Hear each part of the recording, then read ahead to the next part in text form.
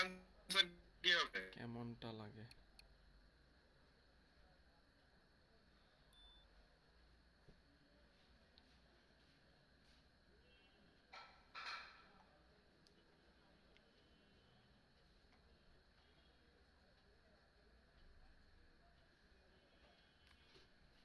D sir.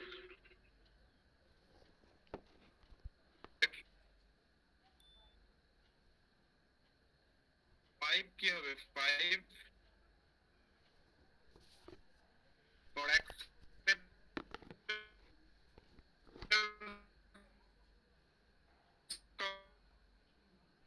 consideration with issues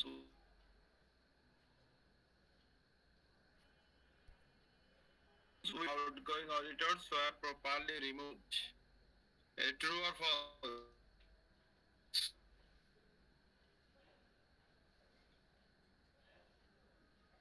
6 কি হবে? কে কথা বলে না কেন? স্যার একটু টাইম লাগে।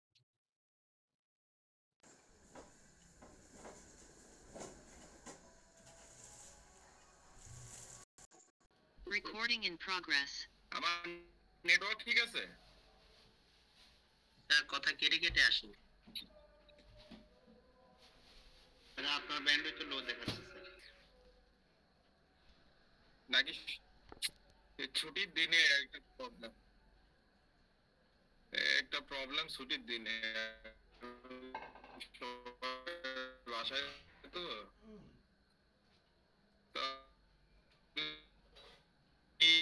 মোবাইলে দেখবো লাভ হয় কিনা দেখুন স্যার। মোবাইলে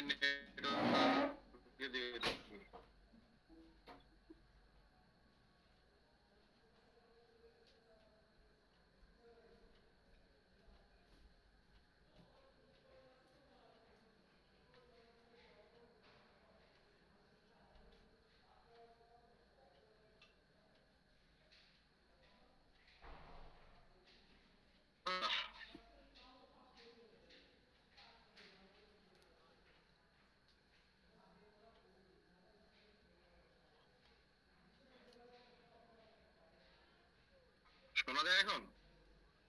জি স্যার। জি স্যার। এখন কি বেটার না আগের চেয়ে খারাপ? আগের থেকে ভালো স্যার। ঠিক আছে। আগের থেকে ভালো স্যার। ঠিক আছে, এই ছাড়া আর আমার কাছে অল্টারনেটিভ নাই। 6 কি হবে? স্যার ট্রু হবে। True. 6 true. Okay.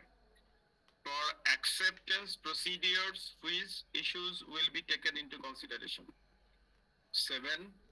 All of the above, sir. All of the above.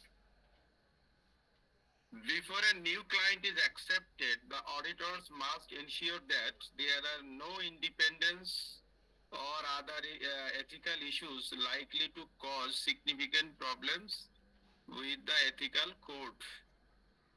Sir, false হবে। এটা দেওয়া হবে। কেন false হবে? Sir, no independence. No independence হচ্ছে any independence এটা থাকবে।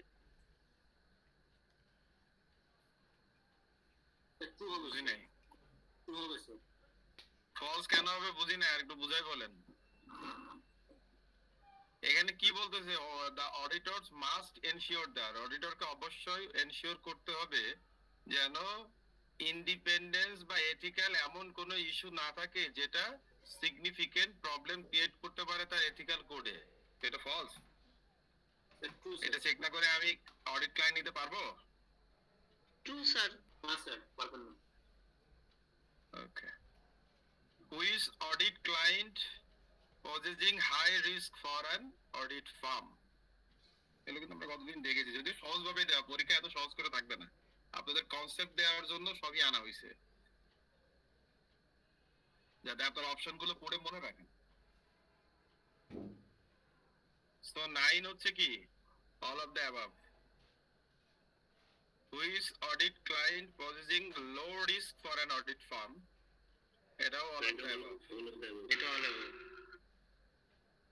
Number 11, from which source sources of information from which source information about new clients can be obtained. So এটা all of the 11. all of the above. All of the above. An audit firm must not accept an engagement if the client is not previously known to them. False, sir. False হবে। Sure. লেকচারে কি ছিল?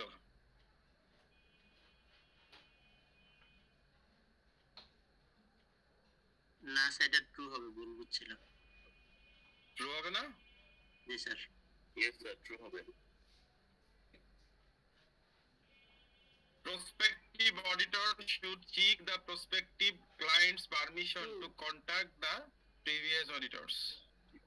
গরম লাগে কেন আজকে বুঝলাম না।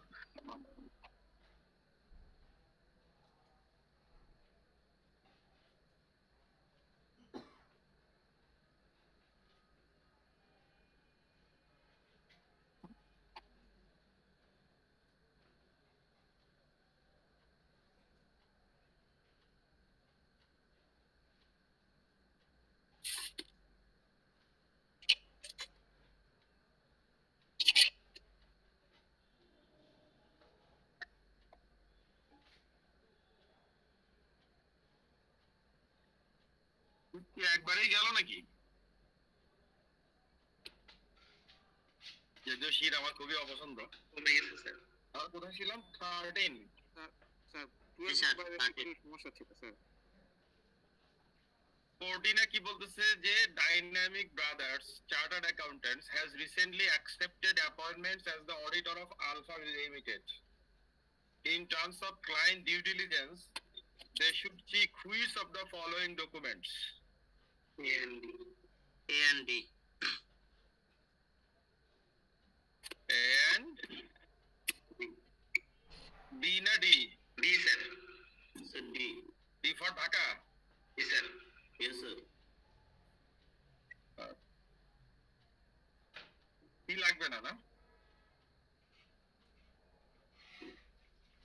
The initial communication through writing a letter which is made up by upcoming auditor with previous or retiring auditor is treated as Professional clearance. Professional clearance. C.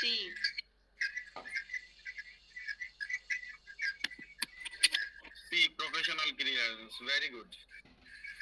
Which are the reasons for which initial communication is made by upcoming auditor with previous or returning auditor? 16 কি হবে? কথা বলার সময় শহীদ আপনি mute করেন। কথা বলার সময় আনমিউট করবেন। Please mute yourself.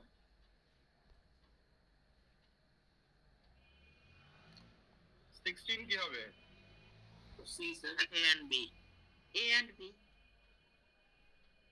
A and B. C হবে A plus B দুটোটাই। If a prospective client declines permission to contact the previous auditor, the audit firm should Normally decline the appointment. Decline the appointment. normally decline the appointment. Procedures are to be carried out after accepting nomination. 18 কি হবে? Sir সব বললাম। Sir, all of them. But D. Normally an engagement letter is written by New 19. auditor. New auditor. new auditor. Very good. The purpose of an engagement letter is to All of the above. All of the above. all of the above. Auditing standards require that the auditor and the audit client should agree on the terms of the engagement. True or false? True. The agreed terms of engagement must be in writing and the usual form would be a letter of engagement. True. True. The auditor should send an engagement letter to all new clients soon after their appointment as auditors, and in any event before the commencement of the first audit engagement.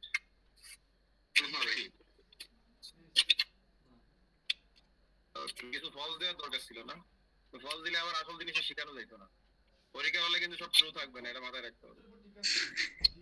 Auditors should consider sending an engagement letter to existing clients to whom no letter has previously been sent as soon as a suitable opportunity present itself. এটা কি হবে? True. So, form and content of an engagement letter generally include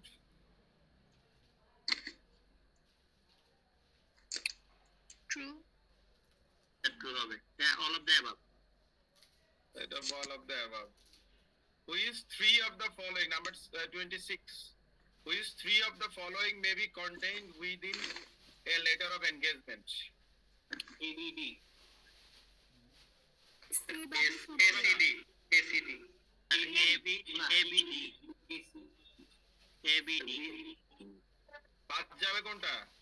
C number C. B. Very good. The auditor may decide to send a new audit engagement letter or other agreement is period. এটা কি হবে?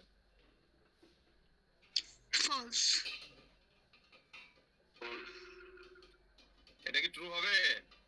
No, sir. False. True হয় তো sir.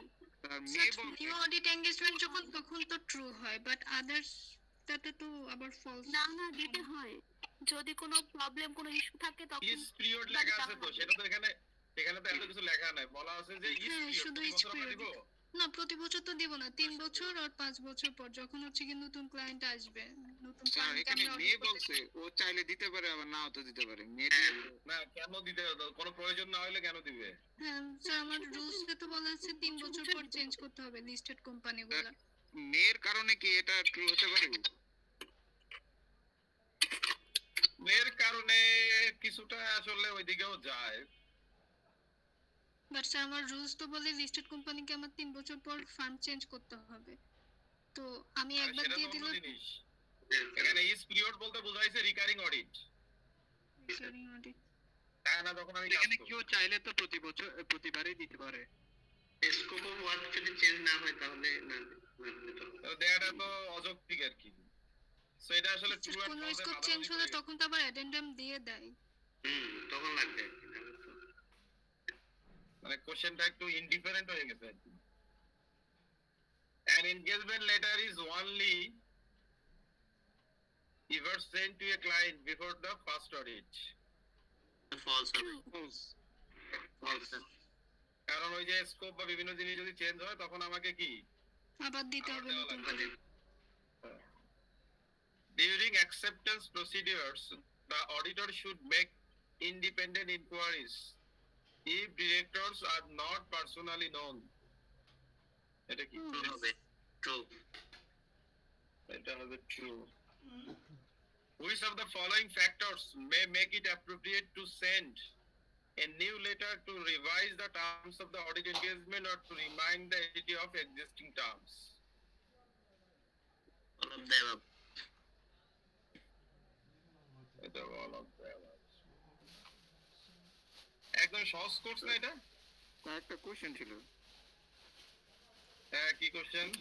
Sir, এই network সমস্যার কারণে আপনি 4 number 5 number আর 12 number এগুলা কি বলছেন আমি ভালো মতো বুঝিনি স্যার, আরেকবার একটু বলবেন কষ্ট করে। এই আর 5 আর 12 একজন বলে দেন।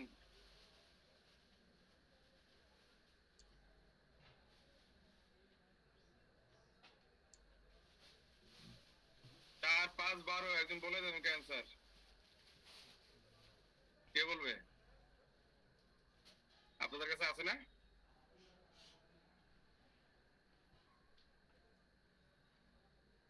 কি কারো কাছে নাই?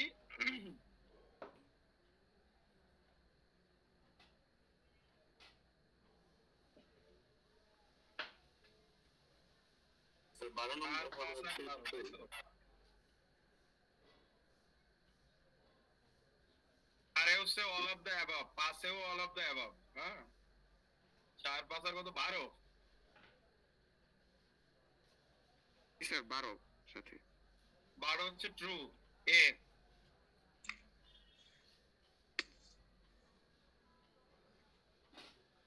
লেকচার দেখা যাচ্ছে? জি স্যার দেখা যাচ্ছে। বিশ্বাস আজকে আমরা দেখবো চ্যাপ্টার 3। স্যার আরেকটু বিরক্ত করি স্যার। বলেন। আচ্ছা স্যার 12তে যেখানে মাস্ট বলছে যে পরিচিত না থাকলে, স্যার আমাদের পরিচিত না কিন্তু আমরা রেফারেন্স অবটেইন করলে তো মানে অ্যাকসেপ্ট করতে পারি। ওইটাই তো পরিচিত, ওই পরিচিত না থাকলে তো ওই কাজ করতে হয়। তো স্যার এখানে মাস্ট নট বলছে, তো মাস্ট বলাটা কি এটা কি ফলস হয়ে যেতে পারে না স্যার?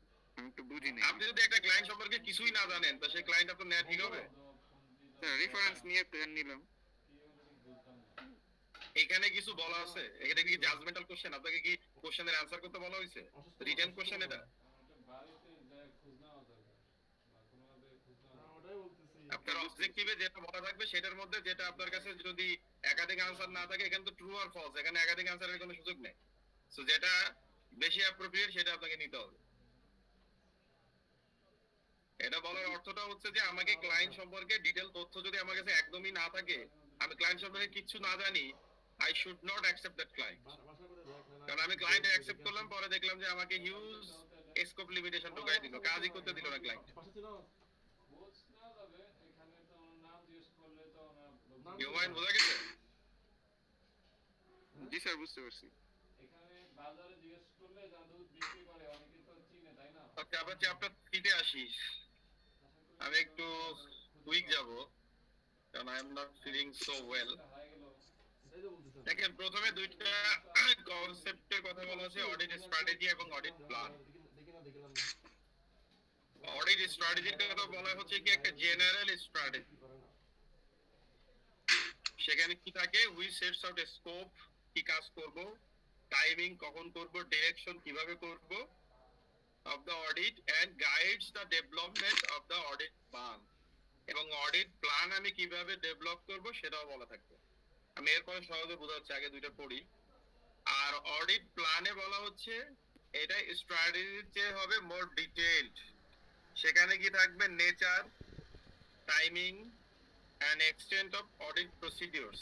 আমি কি নেচারের কাজ করব, কখন করব, কতখানি করব, ইনক্লুডিং কি প্রসিডিউর অ্যাপ্লাই করে করব, তারপরে আমাদের রিস্ক অ্যাসেসমেন্ট করব ক্লায়েন্টের, সেটা বলা থাকবে। আমার এটার উদ্দেশ্য কি? In order to obtain sufficient appropriate audit evidence, যেন আমি ক্লায়েন্ট সম্পর্কে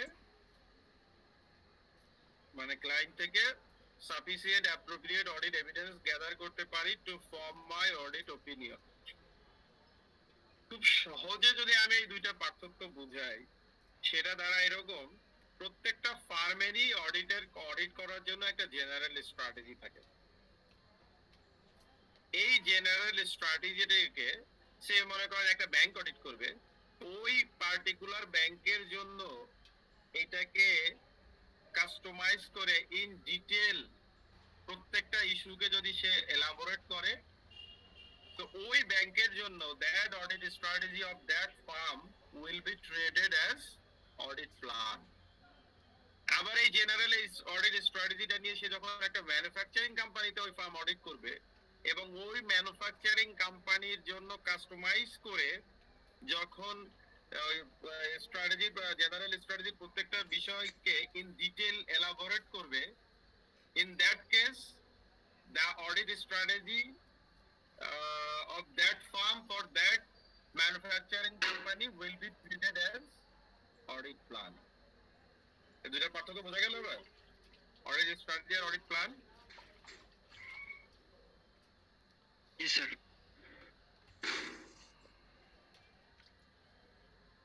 এরপরে বলা হচ্ছে বেনিফিটস অফ অডিট প্ল্যানিং। এই যে অডিট প্ল্যান যদি আমরা করি, এটা করলে আমাদের লাভ কি? Attention is devoted to important areas of the audit.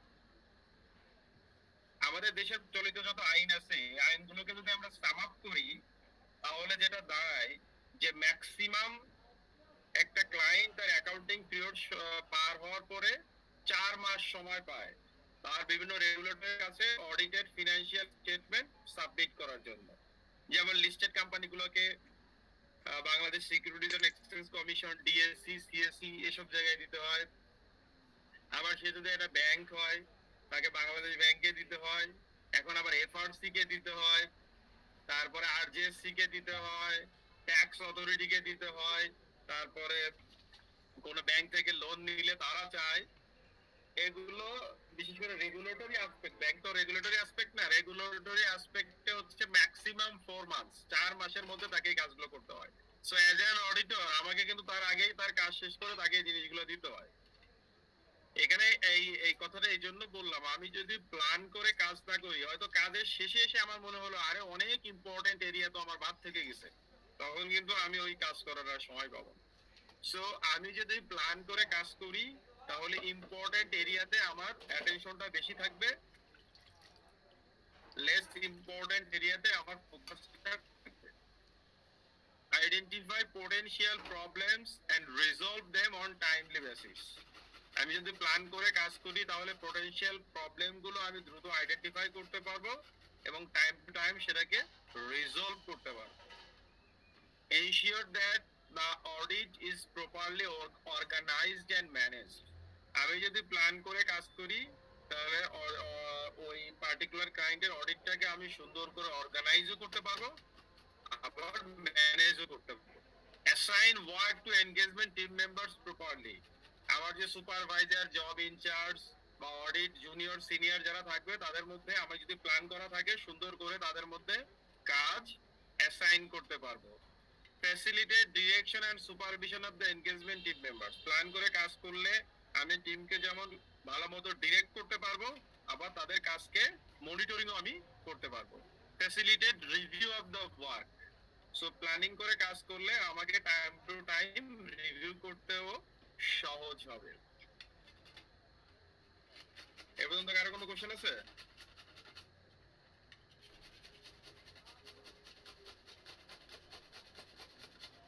যাবো সামনে। জি sir. G sir. Approach to planning, এখানে দেখেন কয়েকটা স্টেপের কথা বলা আছে।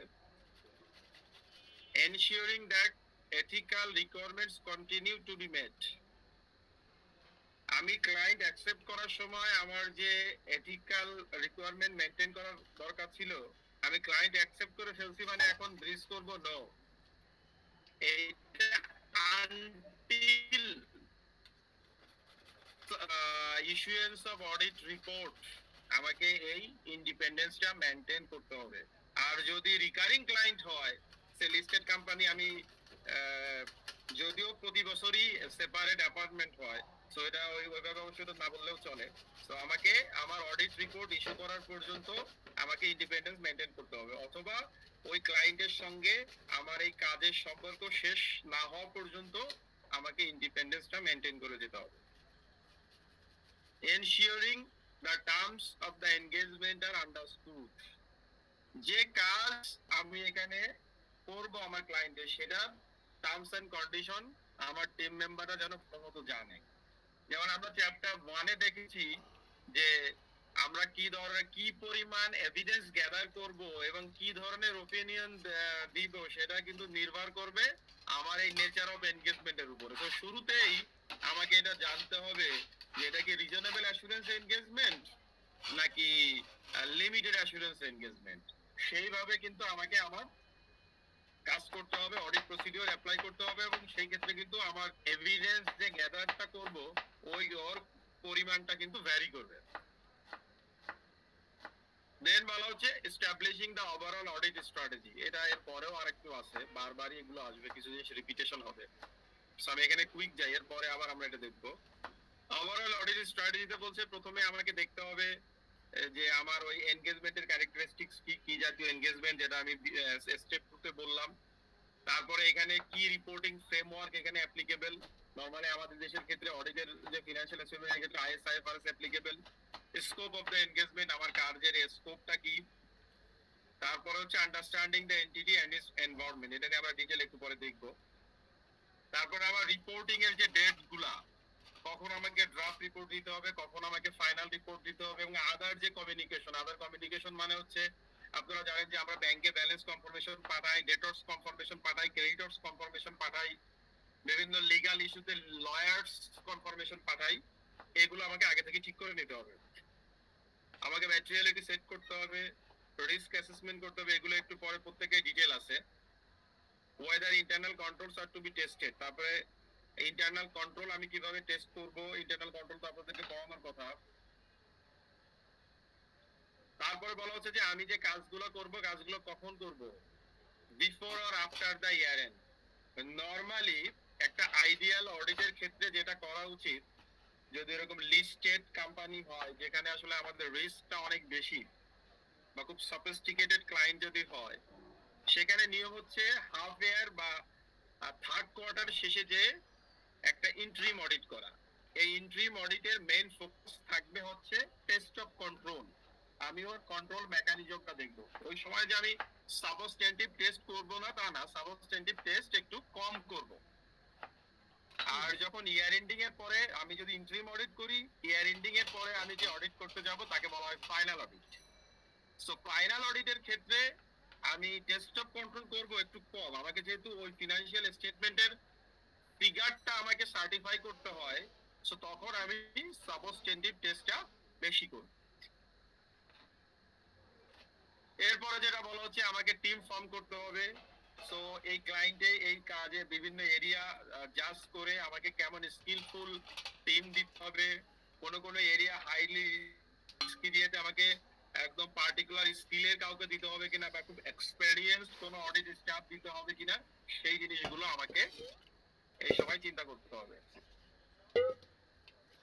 তারপরে কাজটাকে আমরা মানে যে supervisor, job in charge, senior junior, এদের মধ্যে এদের যে ডিরেকশন, সুপারভিশন, এদের কাজগুলো রিভিউ, বিশেষ করে খুব জুনিয়র যারা, তাদের কাজগুলো টাইম টু টাইম আমাদেরকে রিভিউ করতে হবে।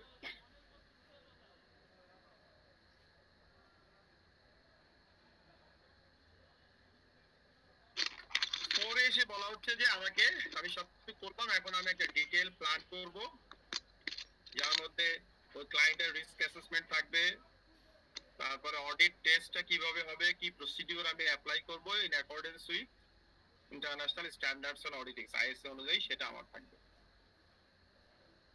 এবং এখানে আমার মূল উদ্দেশ্য যেটা থাকবে, মানে প্ল্যানটা আমি এমন ভাবে করব যাতে আমার অডিট রিস্ককে আমি অ্যাকসেপ্টেবল লোয়ার লেভেলে নামিয়ে আনতে পারি। আরেকটা ইম্পর্টেন্ট জিনিস এখানে বলা হচ্ছে, এটা তো আমার শুরুর দিকে প্ল্যান। আমার কাজ যত প্রোগ্রেস করবে, আমার কাজ যত সামনের দিকে এগোবে, আমাকে আমার প্ল্যানিং এর যদি কোনো চেঞ্জের প্রয়োজন হয়, সে প্ল্যানিং আমি শুধু চেঞ্জ করব না, আমার যে ইনিশিয়াল যে প্ল্যানিং ডকুমেন্ট বা প্ল্যানিং মেমোরেন্ডাম, সেখানে এটাকে কি করতে হবে, টাইম টু টাইম এই চেঞ্জ গুলো ওইখানে অ্যাডপ্ট করতে হবে। কারো কোনো কোশ্চেন আছে এ পর্যন্ত? এরপরে আমরা আসি হ্যাঁ বলেন, আছে কোশ্চেন? নাইন কিছু বলতে চাইলেন? স্যার কোশ্চেন নেই স্যার। একটা ওভারঅল অডিট স্ট্র্যাটেজিতে কি থাকে? প্রথমেই বলা হচ্ছে understanding the entity and it's environment. এটা আরেকটু পরে আরো ডিটেল আছে, তো আমি এখানে কোন রকম টাস্ক করে যাই। যে ইন্ডাস্ট্রিতে ক্লায়েন্টটা আছে তার ইন্ডাস্ট্রি ফ্যাক্টর, ইন্ডাস্ট্রি কন্ডিশন এবং ইকোনমিক ফ্যাক্টর আমার জানতে হবে। সে কি জাতীয় বিজনেস করে, এটা ব্যাংক, ফিনান্সিয়াল ইনস্টিটিউশন, নাকি এনজিও, নাকি ম্যানুফ্যাকচারিং কোম্পানি, নাকি সার্ভিস ওরিয়েন্টেড অর্গানাইজেশন, এটা আমাকে দেখতে হবে। তার ফিনান্সিয়াল পারফরমেন্স কেমন সেটা আমাকে দেখতে হবে।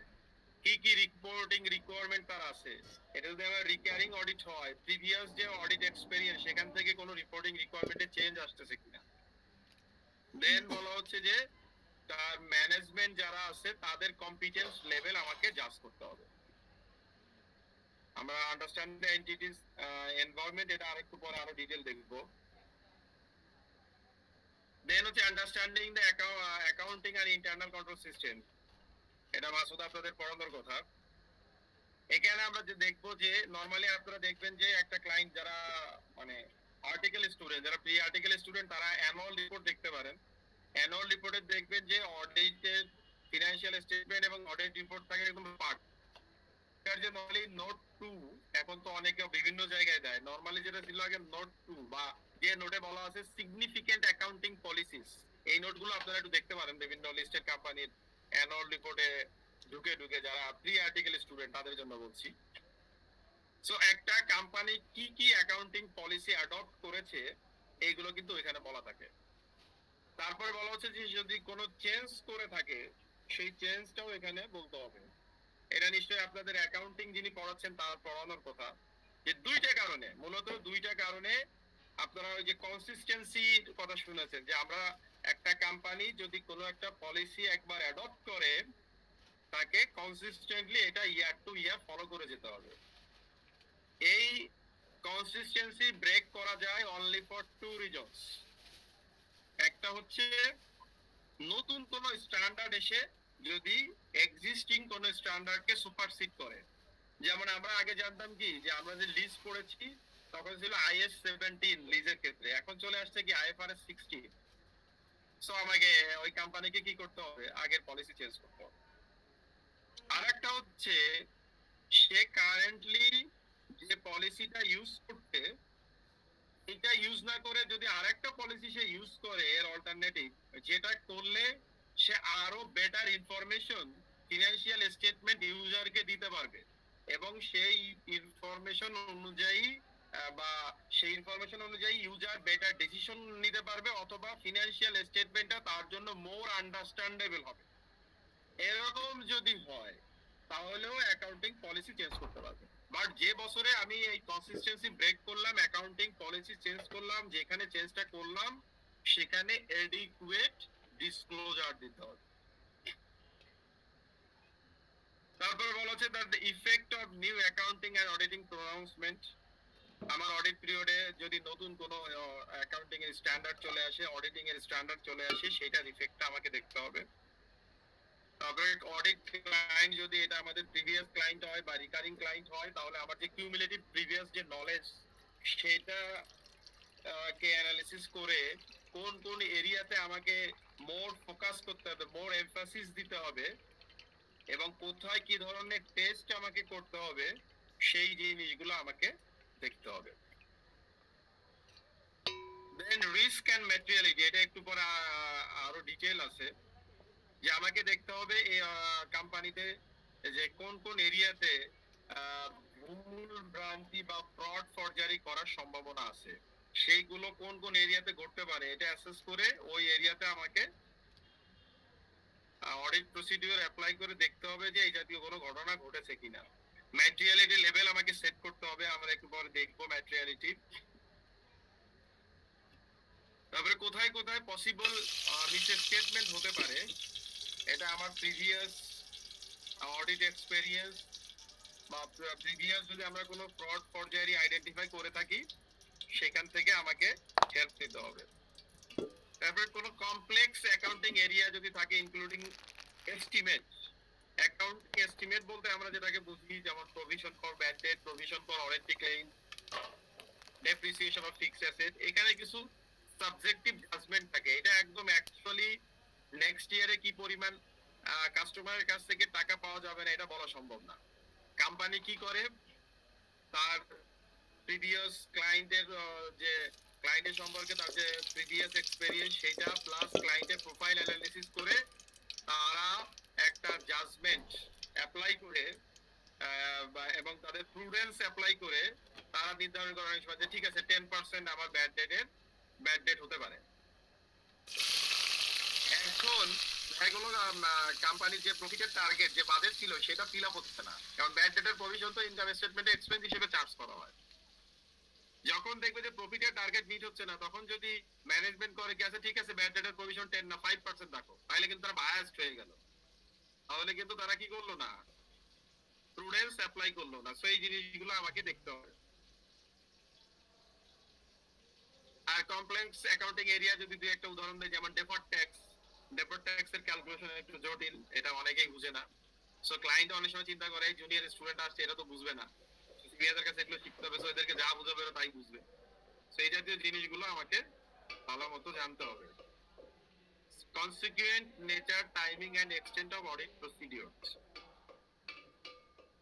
আমার যদি কোনো স্পেসিফিক অডিট এরিয়াতে কোনো চেঞ্জ লাগে বা আমি কাজ করতে যাই, হয়তো একটা এরিয়া আমার কাছে মনে হয়েছিল যে না তেমন ইম্পর্টেন্ট না, এখন হয়তো মনে হতে পারে ইম্পর্টেন্ট। সো অথবা গত বছরের ফাইল বা গত বছরের এক্সপেরিয়েন্স অনুযায়ী আমরা এরকম কোনো চেঞ্জ করতে পারি।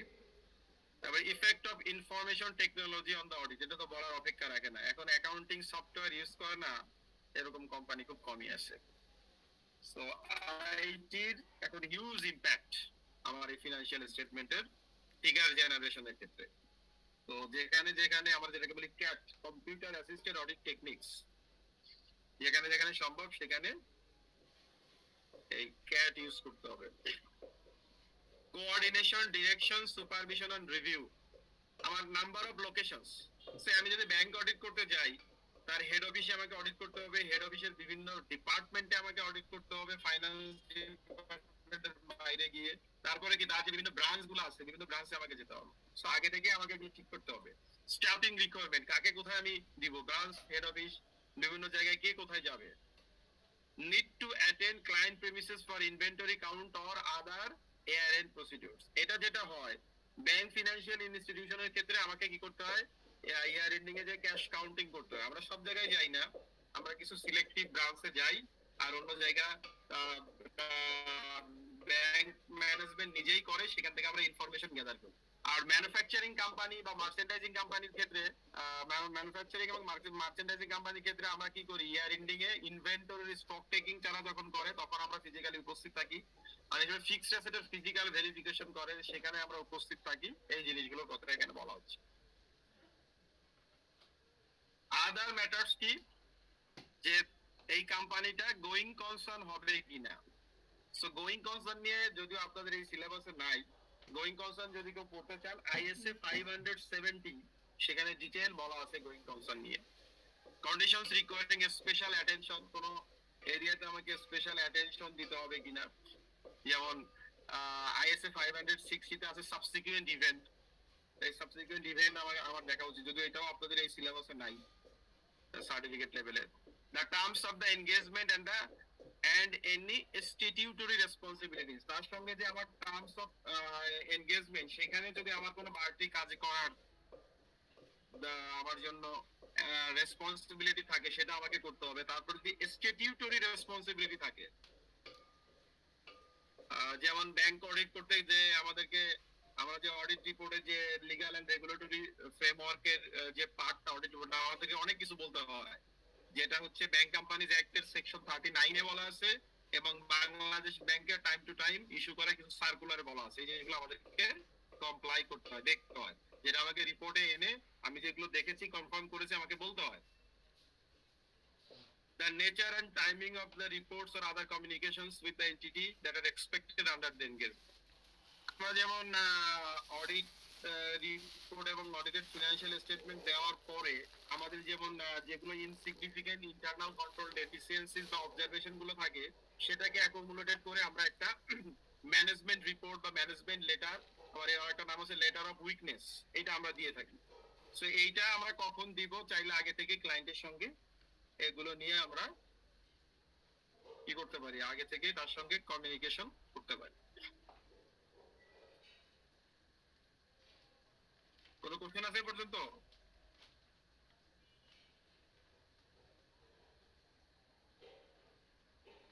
আগাবো সামনে? জি স্যার, আগান।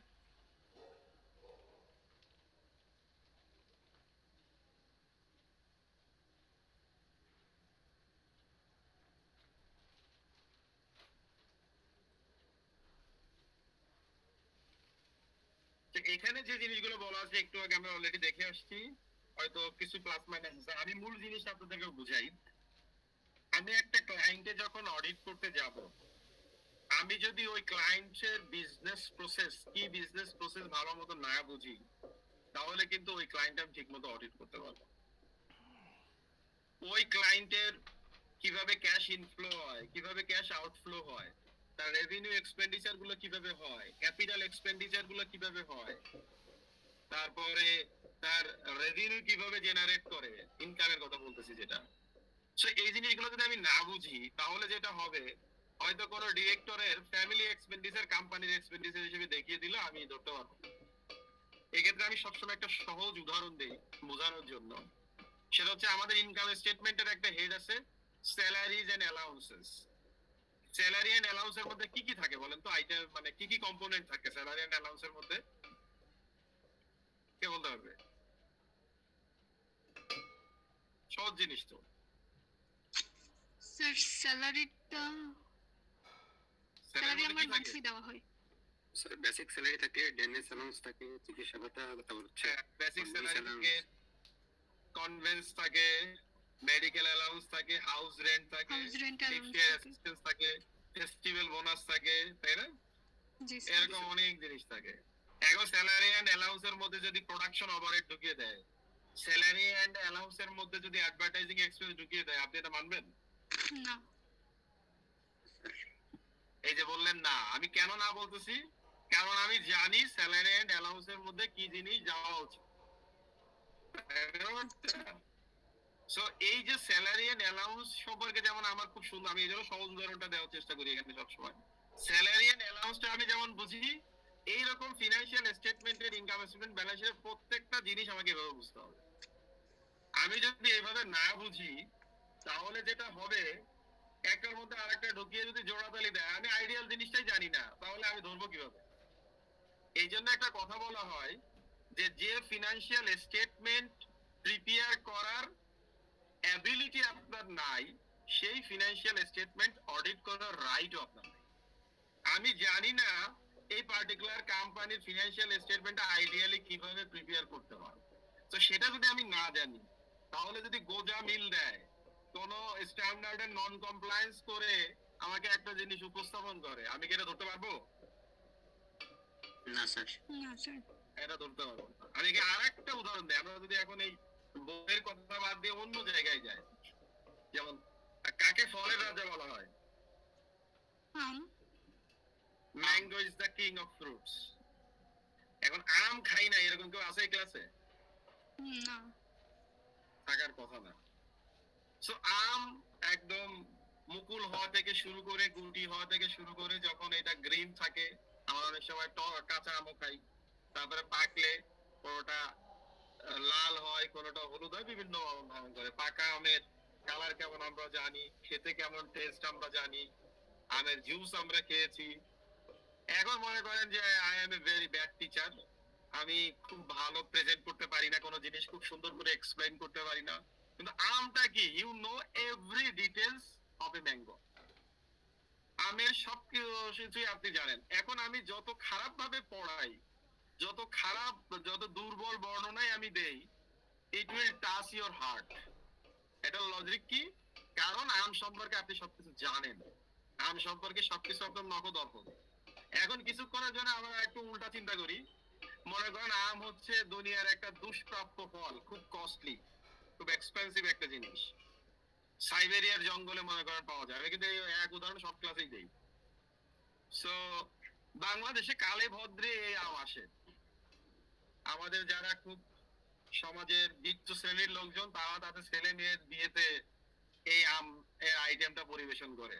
সো কালে ভদ্রে যখন আমাদের ওই সমস্ত বিয়ের প্রোগ্রামে আমাদের দাওয়াত পাওয়ার সুযোগ হয়, আমরা যে ওইখানে মাঝে মধ্যে এটা টেস্ট নেওয়ার চেষ্টা করতে পারি।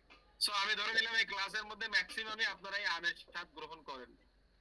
এখন এবার উল্টা ঘটনা ঘটবে, আমি যত গুড প্রেজেন্টার হই না কেন, যত সুন্দর করে আমি একদম আমের লাইফ সাইকেল বর্ণনা করি না কেন, ইভেন আমি যদি একদম ছবিতে ওই মুকুল গুটি থেকে শুরু করে ওইটা ম্যাচিউর হওয়ার পরে পাকলে খাওয়ার ওই জুস থেকে শুরু করে সব দেখাই, যতই আমি বলবো, it will not touch your heart. কারণ আপনি নিজে কখনো এই আম খাননি, আপনার সরাসরি এক্সপেরিয়েন্স নাই। তো এজ এ টিচার, আমি দুনিয়ার সেরা টিচারও যদি আমি হই, আমার যত লাইভলি বর্ণনা আমি দেই না কেন, এটা আপনার হার্টকে সহজে টাচ করবে না। আপনি বলুন স্যার এগুলো কি বলে, কারণ এইটার ডিরেক্ট বা প্র্যাকটিক্যাল এক্সপোজার আপনার নাই।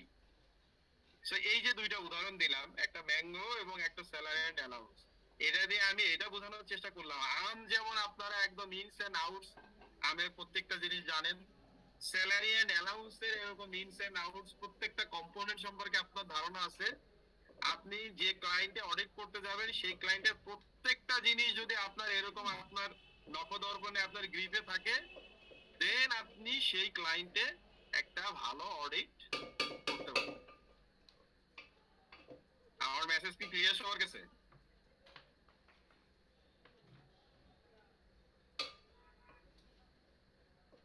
আমি কি বুঝাইতে পেরেছি? স্যার এটা তো তাহলে সময় সাপেক্ষ ব্যাপার না স্যার? সময় সাপেক্ষ ব্যাপার মানে হচ্ছে আপনি যখন জুনিয়র স্টুডেন্ট হিসেবে কাজ করতে যাবেন, আপনাকে তো সব কাজ করতে দিবে না, আপনাকে দুই একটা হেডে কাজ করতে দিবে। আপনি শিখে শিখে আস্তে আস্তে ম্যাচিউর হবেন, আস্তে আস্তে আপনার কাজে বেস্ট হবে। অবশ্যই সময় সাপেক্ষ ব্যাপার, এটা এক্সপেরিয়েন্সের ব্যাপার, এক্সপোজারের ব্যাপার। আপনাকে ডে ওয়ানে যেহেতু পুরো ক্লায়েন্ট ধরাই দিবে না, ডে ওয়ানে যে আপনাকে পুরো ইনকাম স্টেটমেন্ট বা ব্যালেন্স শিট সব হেড ধরাই দিবে না কাজ করতে। আপনি যখন সিনিয়র হবেন আস্তে আস্তে এরকম এখানে দুইটা একটা ক্লায়েন্টে 4-5টা হেড, যেখানে ক্লায়েন্টে যে আরেকটু বাড়বে, হ্যাঁ, বাট আপনার যে সিনিয়র থাকবে, আপনার ম্যানেজার হোক, আপনার পার্টনার হোক, আপনার সুপারভাইজার হোক, কারো না কারো কিন্তু পুরাটা সম্পর্কে একটা থরো নলেজ থাকতে হবে। বুঝাইতে পারলাম? জি স্যার, বুঝতে পারছি। সো এখানে ওই জিনিসগুলাই আছে যে আমার এই ক্লায়েন্টটা যে ইন্ডাস্ট্রিতে, ওই ইন্ডাস্ট্রির যেটাতে যত লজ রেগুলেশনস আছে সেটা আমাকে জানতে হবে। ওই ক্লায়েন্টের নেচার অফ অপারেশন আমাকে জানতে হবে, তার ওনারশিপ, এটা কি মানে কারো ফ্যামিলি বিজনেস নাকি এটা স্ক্যাটার্ড শেয়ার হোল্ডার, বিভিন্ন ধরনের শেয়ার হোল্ডার আছে, তার গভর্নেন্স স্ট্রাকচার কেমন, তার টাইপ অফ ইনভেস্টমেন্টটা কেমন, তারপরে বলা হচ্ছে যে তার ফিনান্সিয়াল স্ট্রাকচারটা কেমন, মানে এটা কি বিভিন্ন কোম্পানি থেকে, সরি বিভিন্ন ব্যাংক ফিনান্সিয়াল ইনস্টিটিউশন থেকে মেজর লোন নেওয়া নাকি শেয়ার হোল্ডাররাই মেজর ফান্ডিংটা করছে। তারপরে তার সিলেকশন অফ অ্যাকাউন্টিং পলিসি কেন চেঞ্জ করলো, এগুলো নিয়ে আমরা একটু আগে ডিটেইল বলে এসেছি। তারপরে ওই এন্টিটির অবজেক্টিভ, তার বিজনেস অবজেক্টিভ স্ট্র্যাটেজি গুলো কি, এবং ওই কোম্পানির যে সমস্ত রিস্ক গুলো আছে, একটু পরে আমরা রিস্ক দেখবো, এবং যেখান থেকে ওই রিস্ক গুলো, সব রিস্ক নিয়ে তো আমি কাজ করবো না, যে রিস্ক গুলো থেকে ম্যাটেরিয়াল মিস স্টেটমেন্ট হওয়ার সম্ভাবনা বেশি সেটা আমরা দেখবো। তারপরে ওর ফিনান্সিয়াল পারফরমেন্স আমরা দেখবো, যে প্রিভিয়াস ইয়ার গুলোতে তার পারফরমেন্স কেমন, এটা কি লুজিং কনস্ট্যান্ট নাকি প্রফিটেবল কনস্ট্যান্ট, তার কি অবস্থা। কারণ এটা যদি একটা কোম্পানির কন্ডিশন যখন ভালো না থাকে, তখন কিন্তু ম্যানেজমেন্টের উপরে এই পারফরমেন্স বেটার করে দেখানোর একটা প্রেসার কাজ করে। ওই প্রেসার থেকে তারা অনেক সময় কি করে, বিভিন্ন ম্যানিপুলেশন করে এবং বিভিন্ন ধরনের, এটাকে বলে ক্রিয়েটিভ অ্যাকাউন্টিং, বিভিন্ন ধরনের অ্যাকাউন্টিং রি-ইঞ্জিনিয়ারিং করে। এই পর্যন্ত কারো কোনো কোশ্চেন আছে কিনা?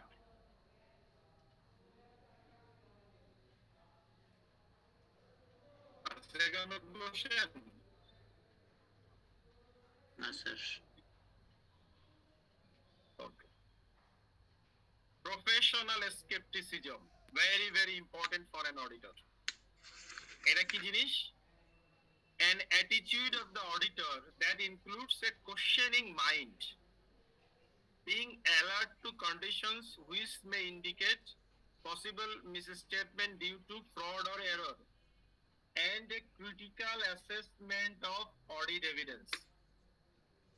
এখানে অনেক কথা বলে ফেলছে, কি বলতে, কোশ্চেনিং মাইন্ড, অলওয়েজ একটা কোশ্চেনিং মাইন্ড থাকতে হবে। মানে হচ্ছে আমি কোন একটা এরিয়াতে কাজ করলাম, আমাকে একটা এভিডেন্স দিল, এনেই আমি পাঞ্চিং করে ফাইলিং করে রাখলাম, নো, এই কাজ করা যাবে না। আমাকে কি করতে হবে, আমাকে যে ইনফরমেশনটা বা যে সাপোর্টিং ডকুমেন্টটা দেওয়া হচ্ছে, এটাকে 1000 বার আমাকে চ্যালেঞ্জ করতে হবে, এটা আদারওয়াইজ হতে পারতো কিনা, এটা কি কোনো ম্যানিপুলেটেড জিনিস। আমাকে এই সাদিয়া আপনি মিউট করেন, আমাকে আদারওয়াইজ কোন জিনিস এই জিনিস হতে পারতো কিনা, বা এরা এটা সবাই মিলে কি কোন কলুডেড ফ্রড করে আমাকে এই জিনিসটা দিল কিনা। আশাফুল আপনার ভিডিও অন হয়ে গেছে, ভিডিওটা অফ করেন। ভিডিও সো এই জিনিসটা আমাকে দেখতে হবে। এই জন্য লাস্টে আবার বলা হচ্ছে কি critical assessment of audit evidence. আমাকে এইটাকে যে সর্বোচ্চ ভাবে চুলচেরা বিশ্লেষণ করতে হবে, যা দিবে আমি সেটাকে সহজে মানবো না বা বিশ্বাস করবো। সেখানে কিছু এক্সাম্পল দিচ্ছে, তাহলে আমি কি করব? Audit evidence that contradicts other audit evidence obtained. আমি হয়তো একটা এরিয়াতে কাজ করতে যে একটা এভিডেন্স পেলাম, অন্য একটা এরিয়াতে কাজ করতে যে যদি একই যেহেতু এভিডেন্স পাই, তাহলে দুটোর মধ্যে ক্রস চেক করে দেখতে হবে যে দুইটা এগ্রি করে কিনা। যদি এগ্রি না করে তাহলে নিশ্চয়ই কোনটা ভুল, কোনটা ভুল। তাহলে কোনটা ভুল সেটা আমাকে আরো ফার্দার ডিগিং করে দেখতে হবে। Information that brings into question the reliability of documents and responses to inquiries to be used as audit evidence.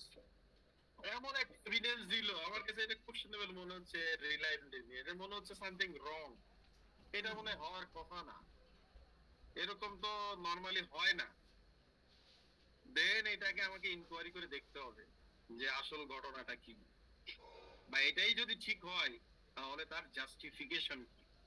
Conditions that may indicate possible fraud. এটা ISA 240 তে বলা আছে, বা 250 তে অনেক কিছু বলা আছে। এটা আপনাদের সেকেন্ড লেভেলে যখন পড়বেন অডিট এন্ড অ্যাসুরেন্স, সেখানে আছে, এত ডিটেইল নাই যে কি কি কন্ডিশন থেকে আমরা বুঝবো যে এই কোম্পানিতে ফ্রড ফরজারি ঘটেছে কি ঘটেছে না। সিম্পটম আছে, কিছু আপনাকে কিছু কন্ডিশনের কথা বলা আছে। Maintaining professional skepticism throughout the audit is necessary if the auditor is to reduce the risk of, বলতেছে যে আমার একটা অডিটের শুরু থেকে শেষ পর্যন্ত এই প্রফেশনাল স্কেপটিসিজম, এই কোশ্চেনিং মাইন্ড, এই critical assessment of audit evidence, এই যে ক্যারেক্টারিস্টিক, এটা বজায় রাখতে হবে। কেন? এটা যদি আমি এই to reduce the risk of ওভারলুকিং unusual transaction, কোন আনইউজুয়াল ট্রানজাকশন যেন আমার চোখ এড়িয়ে যেতে না পারে।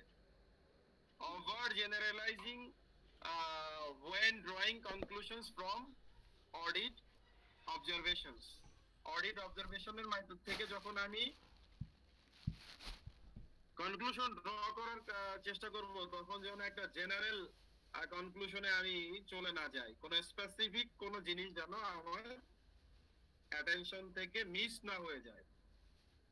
Using inappropriate assumptions in determining the nature, timing and extent of audit procedures and evaluating the results thereof. যেন আমি কোনো ভুল assumption ইউজ না করি nature, timing, extent of audit প্রসিডিউরের ক্ষেত্রে এবং এটা রেজাল্টের ক্ষেত্রে। ফাইনালি যেটা বলা হচ্ছে, professional skepticism does not mean that auditor should disbelieve everything they are told. Professional skepticism মানে এটা আবার না যে আমাকে ম্যানেজমেন্ট যা দিবে সেটাকে আমি অবিশ্বাস করব, সেটা না। However, they must have a questioning attitude.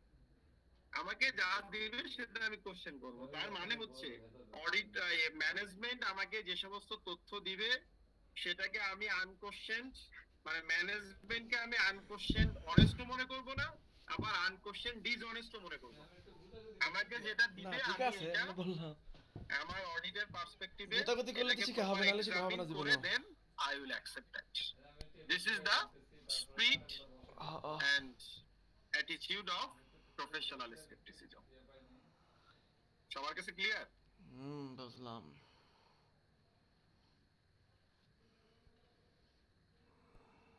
Sir একটা কোশ্চেন ছিল। ভালো, হ্যাঁ বলেন।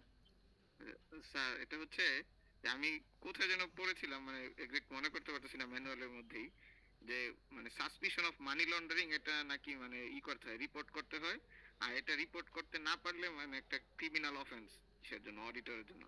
এখন স্যার এটা বাংলাদেশের যে মানি লন্ডারিং অ্যাক্ট, সেটা অনুযায়ী 3টা বা 4টা পার্টিকে এই মানি লন্ডারিং এর জন্য তার চোখের সামনে পড়লে রিপোর্ট করার কথা বলা হয়েছে। বলা হয় BFIU, Bangladesh financial intelligence unit, এটা বাংলাদেশ ব্যাংকের একটা বিশেষ ইউনিট, তার মধ্যে একজন হচ্ছে অডিটর। কিন্তু বাংলাদেশে আইনের প্রয়োগটা এখনো হয় নাই, মানে হচ্ছে এটার এক নাম্বার এই মানি লন্ডারিং বা যাদের মাধ্যমে হয় সেটা হচ্ছে ব্যাংক। এই ব্যাংকগুলোকেই এখনো বিএফআইইউ স্ট্রিম লাইনে আনতে পারে না। সো অডিটর বা আরেকটা আছে রিয়েল এস্টেট কোম্পানি, আর একটা কি আছে এটা আমি এই মুহূর্তে ভুলে গেছি, এইগুলোর দিকে এখনো তারা হাতই বাড়াইতে পারে না, কাজই করার সুযোগ পায় না। আপনি যেটা করছেন এটা ট্রু। আমাদের যে মানি লন্ডারিং অ্যাক্ট সেখানে বলা আছে আপনি যদি কোনো ক্লায়েন্টে কাজ করতে যেয়ে মানি লন্ডারিং এর কোনো গন্ধ পান বা অ্যাবসলিউট মানি লন্ডারিং এর কোনো কিছু পান, ক্লায়েন্টকে জানানো, ক্লায়েন্টের কাছে পারমিশনও নেওয়া লাগবে না। আপনার ওই আইনে আপনাকে অথরিটি দেওয়া আছে, আপনি সরাসরি এটা বাংলাদেশ ব্যাংকের বিএফআই তে জানাবেন। ঠিক আছে? জি স্যার, বুঝতে পেরেছি।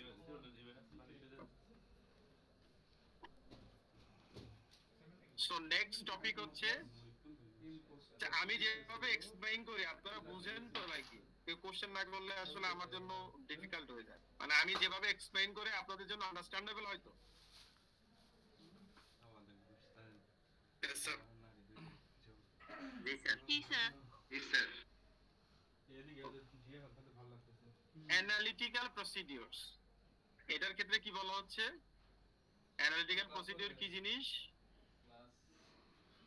Evaluations of financial information made by a study of plausible মানে হচ্ছে reasonable relationships among both financial and non-financial data. এটা একটা ডাইমেনশন, আমরা একটু পরে যখন এই যে নিচে যাব আরো ক্লিয়ার হবে। আবার কি বলতেছে যে analytical procedures also encompass the investigation of identified fluctuations and relationships that are inconsistent with other relevant information or deviation significantly from predicted amounts. এটার আরেকটা ডাইমেনশন হচ্ছে যে আমরা একটা বিভিন্ন জিনিসের সঙ্গে বিভিন্ন জিনিসের একটা সেট রিলেশনশিপ আছে, সেটা যদি দেখে আমরা ইনকনসিস্টেন্ট, মানে যেমন বলা হয় যে ইন্ডাস্ট্রি এভারেজ গ্রস প্রফিট বা ইন্ডাস্ট্রি এভারেজ, আপনি একটা ক্লায়েন্টের অডিট করতে দেখলে একটা ইন্ডাস্ট্রি খুব খারাপ অবস্থা, এখন অর্থনৈতিক অবস্থা ইন্ডাস্ট্রি সবাই খারাপ করছে, আপনার ক্লায়েন্ট সুপার ডুপার প্রফিট করছে, ইউজুয়ালি এটা হওয়ার কথা না। সো আমাকে ভালো মতো ডিগিং করে দেখতে হবে যে কোন বিশেষ কারণে সে এত ভালো করলো, থাকতে পারে কোনো কনভিন্সিং রিজন, আর যদি না থাকে তার মানে বুঝতে হবে সে বিভিন্ন জায়গায় ম্যানিপুলেট করে আর্টিফিশিয়ালি তার প্রফিট বাড়িয়েছে। এই অ্যানালিটিক্যাল প্রসিডিউরের জন্য আমাদের যে আইএসএ আছে সে আইএসএ 520 সেখানে বলেছে যে আমরা অ্যানালিটিক্যাল প্রসিডিউরটা কিভাবে করব, ওই যে ডেফিনেশনটা সেইটাই এখন এখানে ভাঙা হচ্ছে যে consideration of comparison with comparable information of prior period. যেমন আপনারা যারা ফার্মে আছেন আপনারা কি করেন, ক্লায়েন্টে যে আমরা যখন অডিট করি লিড শিডিউল সাব শিডিউল করি, সেখানে কি করি কারেন্ট ইয়ারের সঙ্গে প্রিভিয়াস ইয়ারের ফিগারকে পার্থক্য বের করার পারপাস কি, আমরা পার্থক্য বের করে দেখি যে কোন কোন হেডের সিগনিফিকেন্ট চেঞ্জ হয়েছে, ওই এরিয়াতে আমরা বেশি কাজ করি, এটাও কিন্তু একটা অ্যানালিটিক্যাল প্রসেস। তারপরে আমরা দেখি যে তার যে বাজেট ছিল বাজেটের সঙ্গে অ্যাকচুয়াল যে পারফরম্যান্স সেটাকে আমরা কম্পেয়ার করে দেখি যে কোথায় কোথায় বাজেটের সঙ্গে সিগনিফিকেন্ট ভেরিয়েন্স আছে, সেটা রিজনটা আমরা বোঝার চেষ্টা করি। মানে এইগুলো আমাকে সিগন্যাল দেয় যে এখানে অ্যাবনরমাল কিছু আছে কিনা তুমি চেক করে দেখো। তবে সিমিলার ইন্ডাস্ট্রির সঙ্গে বা সিমিলার ইন্ডাস্ট্রিতে সিমিলার সাইজের কোম্পানির সঙ্গে আমরা বিভিন্ন জিনিস দেখি। কি বলতেছে, comparison of entities ratio of sales two account receivable with industry average or with other entities of comparable size in the same industry, এটা আমরা অনেক সময় দেখি। আবার আমরা অনেক সময় কি দেখি যে যে বিভিন্ন যে প্যাটার্নটা, যেমন এখানে বলা হচ্ছে relationship of gross profit two sales, এটার কিন্তু একটা ইউজুয়াল প্যাটার্ন থাকে।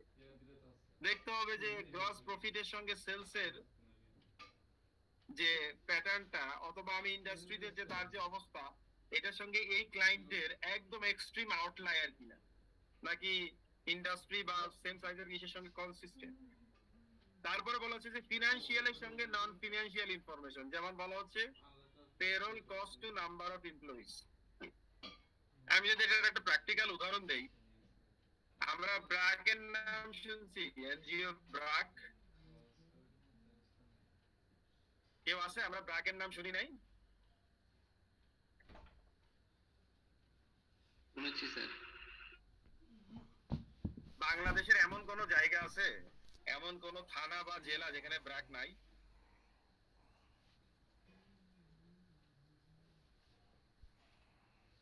আছে?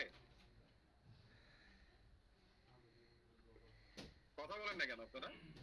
শোনা যাচ্ছে না আমাকে? সব জায়গায় আছে স্যার। সব জায়গায় আছে স্যার। So, বাংলাদেশের এমন কোন জায়গা নেই যেখানে ব্র্যাক নাই, এবং BRAC is the second largest employer in Bangladesh after the government.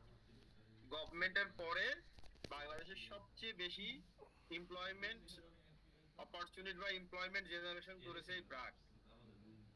এখন যেমন আমি যখন ম্যানেজার হিসেবে ফার্মে ছিলাম আগের, এখন তো আমার ফার্মে ব্যাক করছি, মাঝখানে 11 বছর চাকরি করে আসছি।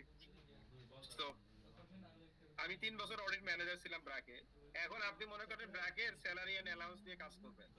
আমি যখন অডিট করেছি সেটা হচ্ছে 2008, 9, 10 ওই সময়কার কথা। ওই সময় ব্র্যাকের শুধু ইন্টারনাল অডিট ডিপার্টমেন্টের লোক ছিল প্রায় 250, 220, 30 বা 50 এরকম ছিল। তাহলে এবার আপনি চিন্তা করেন যে টোটাল ব্র্যাকে কত মানুষ চাকরি করে। এখন আপনি যদি ব্র্যাকে স্যালারি এন্ড অ্যালাউন্স দিয়ে কাজ করতে যান, এটাই আপনার মিনিমাম 6 মাস লাগবে, অন্য একটু বাদই থাকবে। সো এখানে আমরা কি করতে পারি? আমার অ্যানালিটিক্যাল প্রসিডিউর অ্যাপ্লাই করে যে বলছে যে ফিনান্সিয়াল এর সঙ্গে নন ফিনান্সিয়াল, এখানে উদাহরণই বলছে payroll cost to number of employees. আমি কি করতে পারি?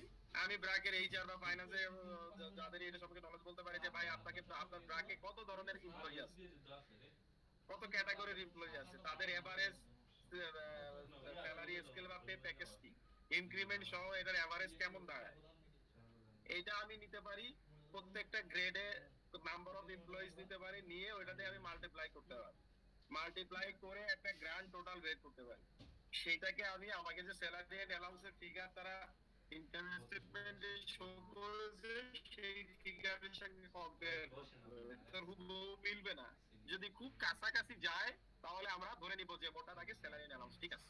এখন আমি ওর বিভিন্ন জিনিস দেখতে পারি যে কিছু টেস্ট বেসিসে স্যালারি থেকে যে টিডিএস করার কথা সেটা করেছে কিনা, বিভিন্ন এমপ্লয়ের অফার লেটার দেখে দেখতে পারি যে তাকে যা যা বেনিফিট দেওয়ার কথা সেটা ঠিকমতো দিচ্ছে কিনা, কেউ হয়তো রিটায়ারমেন্টে চলে গেছে তার যে পোস্ট এমপ্লয়মেন্ট বেনিফিট সেটা সে ঠিকমতো পেয়েছে কিনা, অথবা কেউ মাঝখানে রিজাইন দিয়ে চলে গেছে ওই পর্যন্ত তার যে বিভিন্ন বেনিফিট জমেছে সেগুলো তাকে ঠিকমতো দেওয়া হয়েছে কিনা, এইভাবে আমি কাজ। এইটাও কিন্তু কি একটা অ্যানালিটিক্যাল প্রসিডিউর। অ্যানালিটিক্যাল প্রসিডিউর আমরা যেমন এই যে রেশিও অ্যানালিসিস করি, current ratio, quick ratio, gearing ratio, বিভিন্ন যে রেশিও অ্যানালিসিস করি, এটাও একটা অ্যানালিটিক্যাল প্রসিডিউর।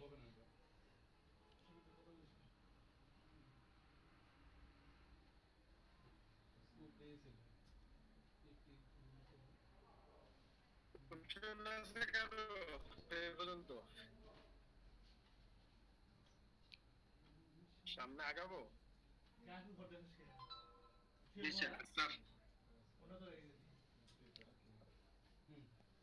Then materiality. ম্যাটেরিয়ালিটি কেউ বলতে পারবেন? জীবনে তো আমরা মনে হয় অনেকবার এই জিনিসটা পড়েছি বা শুনেছি। ম্যাটেরিয়ালিটি বলতে আমরা কি বুঝি? সিগনিফিক্যান্ট। হ্যাঁ, এটুকু বললে হবে? কে সুন্দর করে বলতে পারবে? স্যার একটা ক্যালকুলেশন ম্যাটেরিয়াল। হ্যাঁ স্যার ম্যাটেরিয়াল একটা ক্যালকুলেশন আছে স্যার।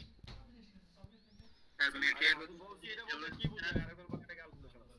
স্যার ম্যাটেরিয়ালিটি হচ্ছে যেটা ইউজারদের ডিসিশনকে এফেক্ট করতে পারে, সেটা হচ্ছে ভেরি গুড।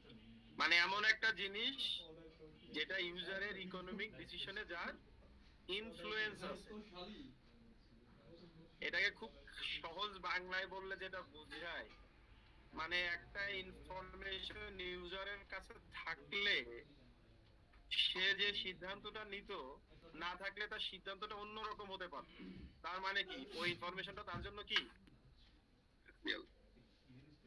ইনফরমেশনটা তার জন্য ম্যাটেরিয়াল। যেমন এখানেও আমি একটা কমন উদাহরণ সবসময় দিই, এই যে আমাদের দেশে যে শেয়ার বাজার স্টক মার্কেট, এখানে দুই ধরনের ইনভেস্টর আছে। এক ধরনের ইনভেস্টর হচ্ছে ক্যাপিটাল গেইন পেতে চায়, আর এক ধরনের ইনভেস্টর হচ্ছে মানে ক্যাপিটাল গেইন মানে কি, সে শেয়ার কম দামে কিনবে বেশি দামে বেচবে, কেনা বেচার মাধ্যমে সে গেইন করতে চায়, এটাকে আমরা ক্যাপিটাল গেইন। এইটা হচ্ছে এক ধরনের ইনভেস্টর। আর এক ধরনের ইনভেস্টর হচ্ছে সে এইগুলোর মধ্যে নাই, সে বেছে বেছে ভালো কোম্পানি শেয়ার কিনবে, সে বছর শেষে ডিভিডেন্ড পাবে। এখন এই যে সেকেন্ড ক্যাটাগরি যে ইনভেস্টর, মনে করেন আপনারা দেখবেন যে মাঝে মাঝে পেপারে আসে সিন্ডিকেশন লোন, 7-8টা ব্যাংক মিলে বিশাল কয়েকশো কোটি টাকা কোন একটা অর্গানাইজেশনকে ফান্ডিং করে তার কোনো প্রজেক্টের। এই যে সিন্ডিকেশন লোন, এই লোনে অনেক সময় অনেক বড় বড় শর্ত থাকে। মনে করেন এক্সাম্পলের খাতিরে একটা শর্ত দেওয়া আছে যে এই যে 5,000 কোটি টাকা দিল, ব্যাংকগুলো বলছে একটা কঠিন শর্ত তোমার জন্য, যে আগামী 5 বছর তুমি কোনো ডিভিডেন্ড দিতে পারবে। তাহলে নিয়ম হচ্ছে ওই অর্গানাইজেশন যখন এই সিন্ডিকেশন লোনটা, যেখানে তার লায়াবিলিটি যে নোটে দিবে, সেখানে তার এই ডিসক্লোজারটা দেওয়া উচিত, কারণ এটা একটা ম্যাটেরিয়াল ইনফরমেশন যে এই সিন্ডিকেশন লোন এই ব্যাংক থেকে নেওয়া হয়েছে subject to not paying dividend in next 3 or 5 years। তাহলে কি হবে, এই ইনফরমেশনটা পেলে ওই যে ইনভেস্টর যে ডিভিডেন্ড পেতে চায়, সে কি ওই কোম্পানি শেয়ার কিনবে? No sir. সে ওই কোম্পানি শেয়ার কিনবে। আরো সহজ ভাবে যদি বুঝাই, একদম রিয়েল লাইফ এক্সাম্পল দিয়ে, আমরা বই কিনতে কোথায় যাই ঢাকা শহরে সাধারণত? নীলক্ষেত। হ্যাঁ, নীলক্ষেত। ঘরঘাট, নীলক্ষেত। আচ্ছা নীলক্ষেত থেকে। নীলক্ষেতে যাই। আচ্ছা আচ্ছা, ঢাকা কলেজের কেউ থাকলে মাইন্ড করবেন না, হ্যাঁ, উদাহরণের খাতিরে আমি বলতেছি, আগেই বলে দিচ্ছি, কেউ মাইন্ড করবেন না।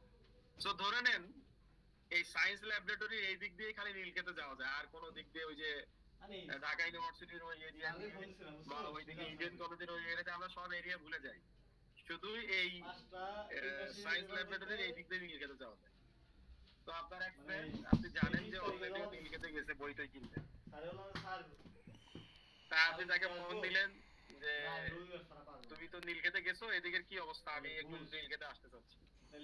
এখন সে আপনাকে বললো যে নীলক্ষেতে এই দিক দিয়ে যেতে গেলে ডান পাশে পড়ে ঢাকা কলেজ, ঢাকা কলেজের অপোজিটে যে মার্কেটটা, এটাকে বলে হকার্স মার্কেট।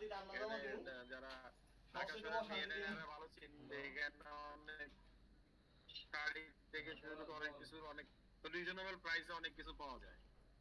তো এই ঢাকা কলেজের সঙ্গে এই হকার্স মার্কেটের ব্যবসায়ীদের মধ্যে মাঝে মাঝে হৃদ্যতা সম্পর্ক এত বেড়ে যায় যে দুই পক্ষ মানে কোলাকুলি থেকে শুরু করে মারামারি কাটাকাটি কোলাকুলিও করে। এখন আপনার ফ্রেন্ড যদি আপনাকে বলে যে ঠিক আছে, মনে করেন পরীক্ষার সামনে আপনার ইমার্জেন্সি একটা বই দরকার, তো সে আপনাকে বললো যে তুমি আসতে পারো, কিন্তু এই ঢাকা কলেজ আর হকার্স মার্কেটের ব্যবসায়ীদের মধ্যে, ঢাকা কলেজের স্টুডেন্ট এবং হকার্স মার্কেটের ব্যবসায়ীদের মধ্যে গোলাগুলি হচ্ছে, তাহলে কি আপনি ওই দিন নীলক্ষেতে বই কিনতে যাবেন?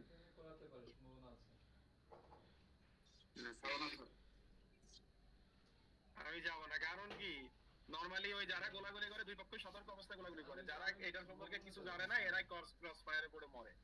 সো আপনি যাবেন না, কারণ এখানে কি আছে, আপনার লাইফ থ্রেট আছে। সো এই ইনফরমেশনটা আপনার জন্য কি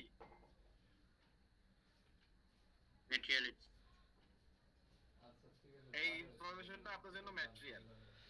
এখন আপনার ফ্রেন্ড যদি এরকম বলে এই যে ঠিক আছে তুমি তো আসতে পারো, কিন্তু একদম ওই সায়েন্স ল্যাবরেটরি থেকে শুরু করে ওই গাউসিয়া বা চাঁদনি চক পর্যন্ত একেবারে জ্যামে ঠাসা, তাহলে আপনি কি করবেন, বই কিনতে যাবেন নাকি যাবেন না?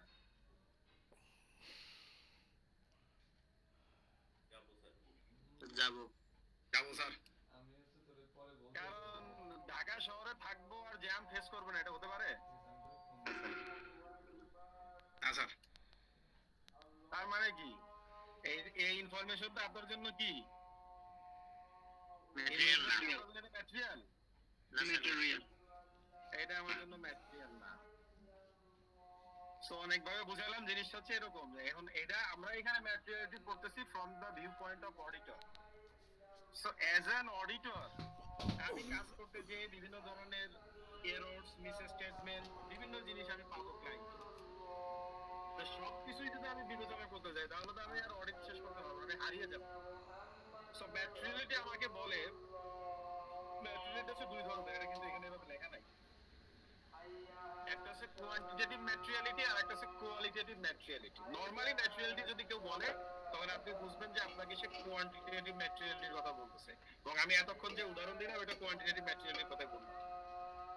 সো কোয়ান্টিটেটিভ ম্যাটেরিয়ালিটির একটা থ্রেশহোল্ড লেভেল বা কাট অফ পয়েন্ট থাকে, যে ওই পর্যন্ত বিভিন্ন ধরনের মিসস্টেটমেন্ট, ওই পর্যন্ত বিভিন্ন ধরনের এরর অমিশন আমি ইগনোর করব, আমি ছেড়ে দিব। এটার কারণে আমি আমার অডিট রিপোর্ট মডিফাই করব না। এইটা বিভিন্ন যদিও ম্যাটেরিয়ালিটির যে আইএসএ 320 এখানে কোনো হার্ড অ্যান্ড ফাস্ট ফর্মুলা দেওয়া নাই। আমরা যেমন ম্যাথমেটিক্স এর ক্ষেত্রে বিভিন্ন ধরনের কি থাকে, বিভিন্ন ধরনের ফর্মুলা থাকে, এরকম কোনো গোল্ডেন রুল বা ফর্মুলা এই ম্যাটেরিয়ালিটি ক্যালকুলেশনের ক্ষেত্রে নাই। আইএসএ 320 যেটা বলেছে, আমাদের যেহেতু সব প্রিন্সিপাল বেসড স্ট্যান্ডার্ড বলা আছে, it's a matter of অডিটরস professional judgement, but world wide বিভিন্ন সিএ ফার্ম বিভিন্ন ধরনের প্র্যাকটিস ফলো করে, সেটা আপনাদেরকে এখানে আমরাও দেওয়ার চেষ্টা করেছি। আপনাদের ইচ্ছা আছে এই যে যেমন প্রফিট বিফোর ট্যাক্সের 5% টু 10%, রেভিনিউর 0.5% টু 1%, টোটাল অ্যাসেটের 1% টু 2%, এইটা দিয়ে আমরা ম্যাটেরিয়ালিটি লেভেল সেট করি। মনে করেন ছোট একটা ক্লায়েন্টের ক্ষেত্রে আমরা ধরে নিলাম আমার ম্যাটেরিয়ালিটি লেভেল হচ্ছে 10 লাখ। তার মানে হচ্ছে এই 10 লাখ পর্যন্ত যদি কোনো এরর অমিশন মিসস্টেটমেন্ট পাই আমি এটা ছেড়ে দিব, ওটা ধরবো না। বাট এই 10 লাখটা বলা হয়েছে যে ইন্ডিভিজুয়ালি অর ইন এগ্রিগেট। এখন ইন্ডিভিজুয়ালি কোনোটা 10 লাখ ক্রস করে নাই, কিন্তু এরকম যদি হয় আপনি একটা মিসস্টেটমেন্ট পেয়েছেন 5 লক্ষ টাকা, একটা মিসস্টেটমেন্ট পেয়েছেন 3 লক্ষ টাকা, আপনার দুটো যোগ করলে কত হলো 8 লক্ষ টাকা, আর একটা মিসস্টেটমেন্ট পেয়েছেন 1 লক্ষ টাকা, তাহলে হলো কত 9 লক্ষ টাকা, আর একটা মনে করেন মিসস্টেটমেন্ট পেয়েছেন 4 লক্ষ টাকা, তাহলে কত 9 আর 4 13 লক্ষ টাকা। এই 4-5টা মিলে কি হলো 10 লক্ষ টাকা ক্রস করে গেল। তাহলে এই 4-5টা মিলে কিন্তু আমার ম্যাটেরিয়াল। আমি কি বুঝাইতে পারছি? স্যার এই 4-5টা কি রিলেটেড হতে হবে নাকি র‍্যান্ডম? না না, কোনো রিলেটেড হইতে হবে না, রিলেটেড হওয়ার কোনো দরকার, রিলেটেড হলে হইতে হবে কেন? এই সবগুলো মিলে আমার জন্য ম্যাটেরিয়াল হবে। তুই কি ফরজের কাছে করাবি নাকি? এটা হচ্ছে কোয়ান্টিটেটিভ ম্যাটেরিয়ালিটি, আর কোয়ালিটেটিভ ম্যাটেরিয়ালিটি হচ্ছে by nature it is material. এখানে amount is not an big issue, এবং এটা সবচেয়ে টিপিক্যাল এক্সাম্পল হচ্ছে ট্রানজ্যাকশন উইথ রিলেটেড পার্টিজ। আমরা রিলেটেড পার্টি কাকে বলি? একটা কোম্পানিতে রিলেটেড পার্টি বলা হয় তাদেরকে those who have significant influence in decision making of a company. একটা কোম্পানির ডিসিশন মেকিং এ যাদের সিগনিফিকেন্ট ইনফ্লুয়েন্স আছে, সবার আগে কে আসবে বলেন তো? সাবসিডিয়ারি। সবার আগে সাবসিডিয়ারি আসবে, মাইল লাগাবো। এই জিনিস কে শিখাইছে? মাঝে মধ্যে কোশ্চেন করলে সবার আগে এই কথা বল। সাবসিডিয়ারির কি কি সিগনিফিকেন্ট ইনফ্লুয়েন্স আছে কোম্পানিতে? কোম্পানিতে প্যারেন্টের সিগনিফিকেন্ট ইনফ্লুয়েন্স কি হবে? সবচেয়ে টিপিক্যাল এক্সাম্পল কে বলবে? সাপ্লায়ার। পরে আসবে। স্যার সাপ্লায়ার হতে পারেন। সাপ্লায়ার সিগনিফিকেন্ট আর একটা কোম্পানির স্ট্রাকচার জানি বুঝি। ম্যানেজমেন্ট মালিক হতে পারে। এমডি হইতে পারে স্যার। Board of director. সবার আগে আসবে board of directors. Very good. Board of directors এর যে পাওয়ারফুল কেউ আছে একটা কোম্পানিতে? তারপরে আসবে ম্যানেজমেন্টের মধ্যে সবার আগে কে আসবে? এমডি। তারপরে আসতে পারে সিএফও, এরকম বিভিন্ন ভাবে নামবে। এরপরে আস্তে আস্তে যদি আমি চারিদিকে যাই, ওই বোর্ড অফ ডিরেক্টরস বা এমডি এদের যারা রিলেটিভস, আবার ওই যে একজন বললো বিভিন্ন ধরনের এই কোম্পানির হতে পারে বিভিন্ন সাবসিডিয়ারি বা তার প্যারেন্ট। এইটার জন্য এই রিলেটেড পার্টি ট্রানজাকশন এত সেনসিটিভ, এই জন্য একটা আইএসি আছে, is 24, disclosure of related party transaction, এবং সেখানে বলা আছে যে any sort of related party transaction is material. এটা যদি আর্মস লেন্থ হয়, আর্মস লেন্থ মানে হচ্ছে একটা সাধারণ কাস্টমারকেও আমি যে দামে বিক্রি করি একটা রিলেটেড পার্টির কাছে একই দামে বিক্রি করলাম, তারপরেও এটাকে আমার ফিনান্সিয়াল স্টেটমেন্টে ডিসক্লোজ করতে হবে। এটা যদি 1 টাকা রিলেটেড পার্টি ট্রানজাকশন হয়, এটা যদি 1000 কোটি টাকারও হয়, সব any sort of related party transaction is material. So এটাকে আমার কি করতে হবে? By nature it is material, so এটা ডিসক্লোজার আমাকে দিতে হবে। সো আমি ম্যাটেরিয়াল নিয়ে অনেক কিছুই বলে ফেললাম। এখানে যেটা বলা হচ্ছে যে এখানে এই জিনিসগুলো ঘুরে ফিরে আসে, যে এটা আমার planning stage is very very important. এটা আমাকে, হ্যাঁ কিছু বললেন নাকি কেউ? পারফরম্যান্স ম্যাটেরিয়ালিটি এটা একটু বলবেন? আসতেছি। সো প্ল্যানিং স্টেজে আমার এই ম্যাটেরিয়াল ইজ ভেরি ইম্পর্টেন্ট।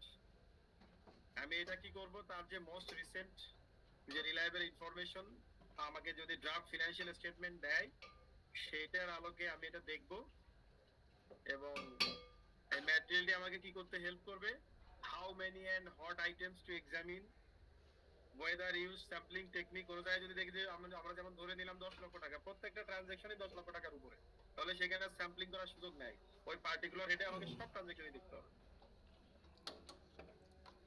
তারপরে hot level of error is likely to lead an auditor to say the financial statement do not give it two and fairly. এই সমস্ত ক্ষেত্রে আমাকে সে হেল্প করবে। এখানে যে উদাহরণ দিয়ে আমরা কিছু রেঞ্জ দেখলাম, তারপরে কোয়ালিটেটিভ এবং কোয়ান্টিটেটিভ দুই অ্যাসপেক্টে এবং বললাম। লাস্ট যে জিনিসটা থাকে, আমি বলতে চাই, আর একজন জিজ্ঞেস করলো, আর একটা কনসেপ্ট আছে যেটাকে বলা হয় পারফরম্যান্স ম্যাটেরিয়াল। পারফরম্যান্স ম্যাটেরিয়ালটি বুঝতে গেলে আমাদের আইএসএ তে দুইটা কনসেপ্ট আছে, আপনারা এগুলো পড়বেন, নাইলে গুগলে সার্চ দিবেন অথবা আইএস এর বই আছে। এইসব আইএস এবং আইএস এর যত বই আছে সব আগে থেকে কিনে ফেলা উচিত। ওইখানে দেখবেন আমাদের আইএস এর দুইটা টার্মিনোলজি আছে, একটাকে বলা হয় ফিনান্সিয়াল স্টেটমেন্ট লেভেল, আর একটাকে বলা হয় assertion level. Financial statement level হচ্ছে ওভারঅল ফিনান্সিয়াল স্টেটমেন্ট এর উপরে যেটা ওই যে আমি যে 10 লক্ষ টাকা ম্যাটেরিয়ালিটির কথা বললাম, এটা হচ্ছে ওভারঅল ফিনান্সিয়াল স্টেটমেন্ট লেভেল। আর অ্যাসারশন লেভেল কি জিনিস? অ্যাসারশন লেভেল হতে পারে কোন পার্টিকুলার ক্লাসেস অফ ট্রানজাকশন অথবা কোন পার্টিকুলার অ্যাকাউন্ট ব্যালেন্স, সেটা হতে পারে। এখন মনে করেন কোন একটা পার্টিকুলার ক্লাসের ট্রানজাকশন অথবা কোন পার্টিকুলার অ্যাকাউন্ট লেভেলে, আমি যদি এক্সাম্পলের খাতিরে ধরি, সে অ্যাকাউন্ট রিসিভেবল। আপনি দেখলেন যে অ্যাকাউন্ট রিসিভেবলের টেস্ট অফ কন্ট্রোল করে এখানে আসলে ইউজ রিস্ক আছে, এখানে আপনার কাজ একটু বেশি করা দরকার। এখন এই যে একটু পরে আসবে এই যে relationship between ম্যাটেরিয়ালিটি and audit risk, আমার যদি কাজ রিস্ক বেশি হয়, আমাকে কাজ বেশি করতে হবে। এখন কাজ বেশি করতে দিলে আমি ওই যে প্রথমে যে 10 লক্ষ টাকা ম্যাটেরিয়ালকে সেট করেছিলাম, তার মানে 10 লক্ষ টাকা পর্যন্ত আমি বিভিন্ন অমিশনে এগুলো সেট দিয়ে যাচ্ছিলাম, যেটা আমি ওভারঅল ফিনান্সিয়াল স্টেটমেন্ট লেভেলে যে ম্যাটেরিয়ালটি আমি সেট করেছি। এখন যেহেতু আমি চাচ্ছি এই পার্টিকুলার অ্যাকাউন্ট রিসিভেবলে বেশি কাজ করব, আরো রিগোরাস কাজ করব, তাহলে আমাকে কি করতে হবে, ম্যাটেরিয়ালিটি লেভেল আর একটু নিচে। তো কাজ বেশি করতে গেলে তো আমাকে দেখতে হবে বেশি, সে আমি এখানে ম্যাটেরিয়ালিটি লেভেলকে এই পার্টিকুলার অ্যাকাউন্ট রিসিভেবলের জন্য আমি সেট করলাম সে 7 লক্ষ টাকা। এই যে 7 লক্ষ টাকা আমি ম্যাটেরিয়ালিটি লেভেল সেট করলাম, দিস ইজ কল্ড পারফরম্যান্স ম্যাটেরিয়ালিটি। তাহলে পারফরম্যান্স ম্যাটেরিয়ালিটি আমরা কোন ক্ষেত্রে করি? অ্যাসারশন লেভেলে করি, কোন পার্টিকুলার ক্লাসেস অফ ট্রানজাকশন অথবা কোন পার্টিকুলার অ্যাকাউন্ট ব্যালেন্সের ক্ষেত্রে করি। এটা একটা জিনিস। আর একটা জিনিস হচ্ছে যে এই পারফরম্যান্স ম্যাটেরিয়ালিটি আমার যে ফিনান্সিয়াল স্টেটমেন্ট লেভেলে যে ওভারঅল ম্যাটেরিয়ালিটি, তার চেয়ে এটা কি হবে, ছোট হবে না বড় হবে? ছোট হবে স্যার। ছোট হবে। তাহলে তো স্যার এখানে রিলেশনশিপটা বিপরীত, যদি আমার রিস্ক লেভেলটা ওই যে ওইখানে আসতেছি, ওই যে টপিকই ওইটা, যে relationship between ম্যাটেরিয়ালিটি and audit risk. There is an inverse relationship between materiality and audit risk.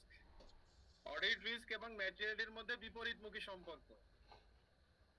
The higher the materiality level, the lower the audit risk and vice versa. এখানে যেভাবে বলা আছে, এটা তো স্ট্যান্ডার্ড কথা, সবসময় আপনি ম্যাটেরিয়ালিটি না, তো এভাবে যদি চিন্তা করেন অনেক সময় রাত কেটে যাবে, আপনি বুঝতে মানে আপনি সলিউশন বা আনসারে যেতে পারবেন না।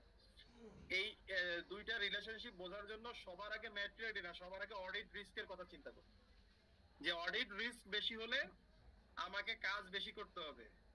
সো কাজ বেশি করতে গেলে ম্যাটেরিয়ালিটি লেভেল কি হতে হবে, বাড়াইতে হবে না কমাইতে হবে? কমাতে হবে। কমাতে হবে। আবার ওটা চিন্তা করেন, আমি টেস্ট অফ কন্ট্রোল করে দেখলাম যে একটা এরিয়াতে আমার রিস্ক একটু কম, সো রিস্ক যদি কম হয় আমাকে একটু কম কাজ করলেও হবে, তখন ম্যাটেরিয়ালিটি লেভেল কি করতে হবে, বাড়াইতে হবে। আমি হয়তো 10 লক্ষ টাকা প্রথমে মনে করছিলাম, দেখলাম যে না, টেস্ট করে কন্ট্রোল করে দেখলাম এই কোম্পানির অবস্থা ভালো, সো আমি ম্যাচুরিটি লেভেল সেট করলাম 12 লক্ষ টাকা। তো এই জিনিসটা মাথায় রাখতে হবে। আচ্ছা এটার বেসিসটা কি হবে স্যার? আমার যদি আমি কতটুকু বাড়াবো অথবা কতটুকু কমাবো এর এটা তো আপনার জাজমেন্টের উপরে, ওই পার্টিকুলার এরিয়াতে কাজ করে ওই ডেস্কটপ পোর্টাল, এটা একদম কেস টু কেস, এভাবে তো আন্দাজে বলা যাবে না। আপনি যে এরিয়াতে কাজ করবেন এগুলো আসলে তো একদিনে হবে না, যখন আস্তে আস্তে সিনিয়র হবেন, কাজ করবেন, নিজেই বুঝতে পারবেন যে আপনাকে কি করতে হবে। এগুলো আসলে এক্সপেরিয়েন্স এবং এক্সপার্টিজের ব্যাপার। হ্যাঁ, কিন্তু স্যার সিসি পিরিয়ডে তো আসলে এত কাজ দেয় না, শিখতে প্রবলেম তো এই জায়গায়। সিজি পিরিয়ডে কাজ দিবে না কেন? এখন কথা হচ্ছে যে আপনাদের এই জেনারেশন, আপনারা আছেন এটা শর্টকাটে অনেক কিছু পেতেছেন এবং আপনারা আছেন প্রচন্ড ফাঁকিবাজ। আমার কথা কেউ মাইন্ড করবেন না। এবার আমার কথা যদি আমি বলি, আমি যখন ফার্মে ছিলাম, যদিও আমাদের সময়, আমার তো ফার্মে I was the highest paid article student at that time among all farms. এক বছর পরে আমাদের ফার্মে সব কোয়ালিফাইড ম্যানেজার ছিল, চলে গেল। স্যাররা একদিন ডেকে বললো যে এখন থেকে তোমরা ম্যানেজার। যেমন আমি যেটা করতাম, আমি একদম মানে আমার একদম ফার্স্ট ক্লায়েন্ট থেকে শুরু করে, ফার্স্ট ক্লায়েন্টের কথা বলতেছি, মানে আমার একদম ফার্স্ট অডিট ক্লায়েন্ট থেকে শুরু করে শেষ পর্যন্ত আমি যত কাজ করছি, আমি যে কোনো ক্লায়েন্টের সবার চেয়ে বেশি কাজ করতাম, সে জুনিয়র থাকি আর সিনিয়র থাকি। কিভাবে করতাম? আমাকে যে কাজ দিত সেটা তো করতাম, আরো কাজ কেড়েও করতাম। আরো কি করতাম, যে অন্যজনকে যে কাজটা দেওয়া হয়েছে সেটাও আমি কোনো ফ্রি বা একটু সময় পেলে তারটাও দেখতাম। আমার সবসময় ইচ্ছা ছিল কত দ্রুত আমি সব দেখে ফেলি। এখন এটা ইচ্ছা থাকলে সম্ভব। আপনাকে একটা হেডে কাজ করতে দেয় না, আরেকজন যে করছে তার সঙ্গে শেয়ার করে তার ওয়ার্কিং পেপার ফাইল দেখেও কিন্তু শেখা সম্ভব। এখন আপনি যদি মনে করেন আমাকে কাজ করতে দিচ্ছে ফিক্স অ্যাসেট নিয়ে, ওই ইনভেন্টরি অ্যাকাউন্ট রিসিভেবলে কি হচ্ছে ও আমার দেখারই দরকার নেই। তো আপনি ওরকম কানার হাতি দেখার মতো কাজ করতে করতে আপনার আর্টিকেলশিপ শেষ হয়ে যাবে। কিন্তু আমি কি বললাম বোঝা গেল? জি স্যার। এবং ফার্মে অডিট করে আর কত কিছু শেখা যায়। শেখা যায় তো বিভিন্ন ধরনের সফিস্টিকেটেড কনসালটেন্সি, ম্যানেজমেন্ট অ্যাডভাইজারি কাজ করে। ফার্মে এরকম হইতো, ফার্মে কোনো কোডিং কাজ আসলে স্যাররা আমাকে খুঁজতো, ওরে খুঁজে পাইতো। কারণ আমাকে কেন খুঁজতো? যে আমাকে দিলে আমি কাজটা ভালো ডেলিভারি দিতে পারবো। সো আপনাকে ওই কনফিডেন্সটা আপনার ম্যানেজার বা পার্টনারদের লেভেলে ওইটা গ্রো করাইতে হবে। তাহলে দেখবেন যে আপনাকে তারা খুঁজে খুঁজে কাজ দিবে, আপনার চাওয়া লাগবে। তো সেটার জন্য এই আউট পারফরম্যান্সের জন্য আপনাকে এক্সট্রা এফোর্ট দিতে হবে। জি স্যার। আচ্ছা, এরপরে হচ্ছে রিস্ক অ্যাসেসমেন্ট। কারণ আমি আসলে তো সব এরিয়াতে কাজ করব না, আমাকে রিস্ক অ্যাসেস করে যেটা সিগনিফিকেন্ট এরিয়া সেখানে আমরা কাজ করব। সো প্রথমে যদি আমরা আসি যে অডিট রিস্ক। অডিট রিস্ক কি জিনিস? The auditor expresses an inappropriate audit opinion when the financial statements are materially misstated. Financial statement এ তো materially misstated ছিল, আমার হয়তো qualified disclaimer বা adverse opinion দেওয়া উচিত ছিল। আমরা কি করছি? unqualified opinion দিয়ে বসে আছি। তার মানে আমি যদি inappropriate audit opinion দিই, যেটা দেওয়ার কথা সেটা না দিয়ে আরেকটা দিলাম, this is my audit risk. এই অডিট রিস্কের তিনটা কম্পোনেন্ট। একটা হচ্ছে ইনহেরেন্ট রিস্ক, একটা হচ্ছে কন্ট্রোল রিস্ক, আর একটা হচ্ছে detection risk. Inherent risk, inherent মানে হচ্ছে সহজাত, বিল্ট ইন, যেটাকে ওই অর্গানাইজেশনের পক্ষে অস্বীকার করা সম্ভব না। আর ইনহেরেন্ট রিস্ক দেখেন, এই ডেফিনেশনটা আমি পড়ি যদি একবার, ডেফিনেশন পড়ে ভাবে বুঝবেন না, আমি এক্সপ্লেইন করে দিব। ইনহেরেন্ট রিস্কের ডেফিনেশনে কি বলতেছে?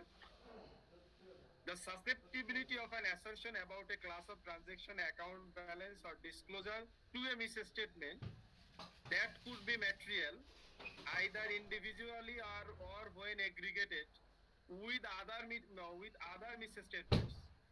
Last year যে এখন যেটুকু পড়বো, this is very very important. Before consideration of any related controls. মানে একটা অর্গানাইজেশনের রিলেটেড যে কন্ট্রোল মেকানিজম বা ইন্টারনাল কন্ট্রোল মেকানিজম, এইটাকে কনসিডার করার আগে আমি যে রিস্কটাকে সাসপেক্ট করব, this is called inherent risk. আপনাদের প্রফেশনাল লেভেলের বই এটা সুন্দর করে আরো ডিসক্রাইব করা আছে। ইনহেরেন্ট রিস্কটাকে তিনটা অ্যাঙ্গেলে, তিনটা লেভেলে দেখা যায়। একটা হচ্ছে ইন্ডাস্ট্রি লেভেল, একটা হচ্ছে এন্টিটি লেভেল, আর একটা হচ্ছে ব্যালেন্স লেভেল। যেটা এই লেকচারে নাই।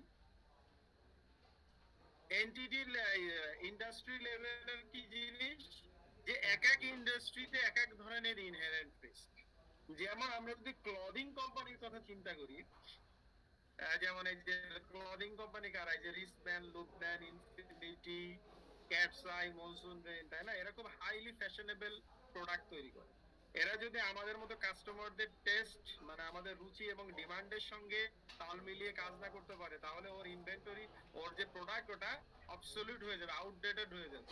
তাহলে কি হবে? আমরা জানি যে ইনভেন্টরি অ্যাজ পার IS2 কি করতে হয়, যে cost or net realisable value which ever is lower, এই হিসেবে রেকর্ড করতে হয়। নরমালি আপনি একটা ক্লায়েন্টে অডিট করতে যাই, দেখেন কি করে, ও কস্টে করে।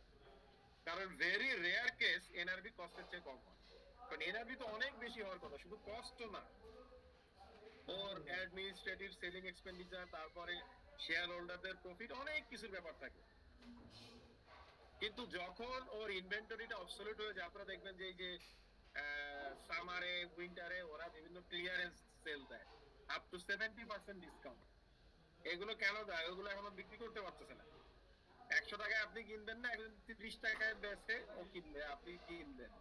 হয়তো ওর খরচটা বাড়তেছে, অথবা যতখানি পারে ওর লসটাকে মিনিমাইজ করতে যাচ্ছে। তাহলে এই ক্লায়েন্ট যখন আমি অডিট করতে যাব, সে আমি যদি এই ইয়েলো বা ইনফিনিটি অডিট করতে যাই, আমাকে দেখতে হবে যে ওর ইনভেন্টরিতে অবসলিট ইনভেন্টরি আছে কিনা, যেটার এনআরবি কস্টের চেয়ে কম। তাহলে এটার জন্য ওকে অবসলিউশনস প্রভিশন রাখতে হবে income statement. This is called inherent.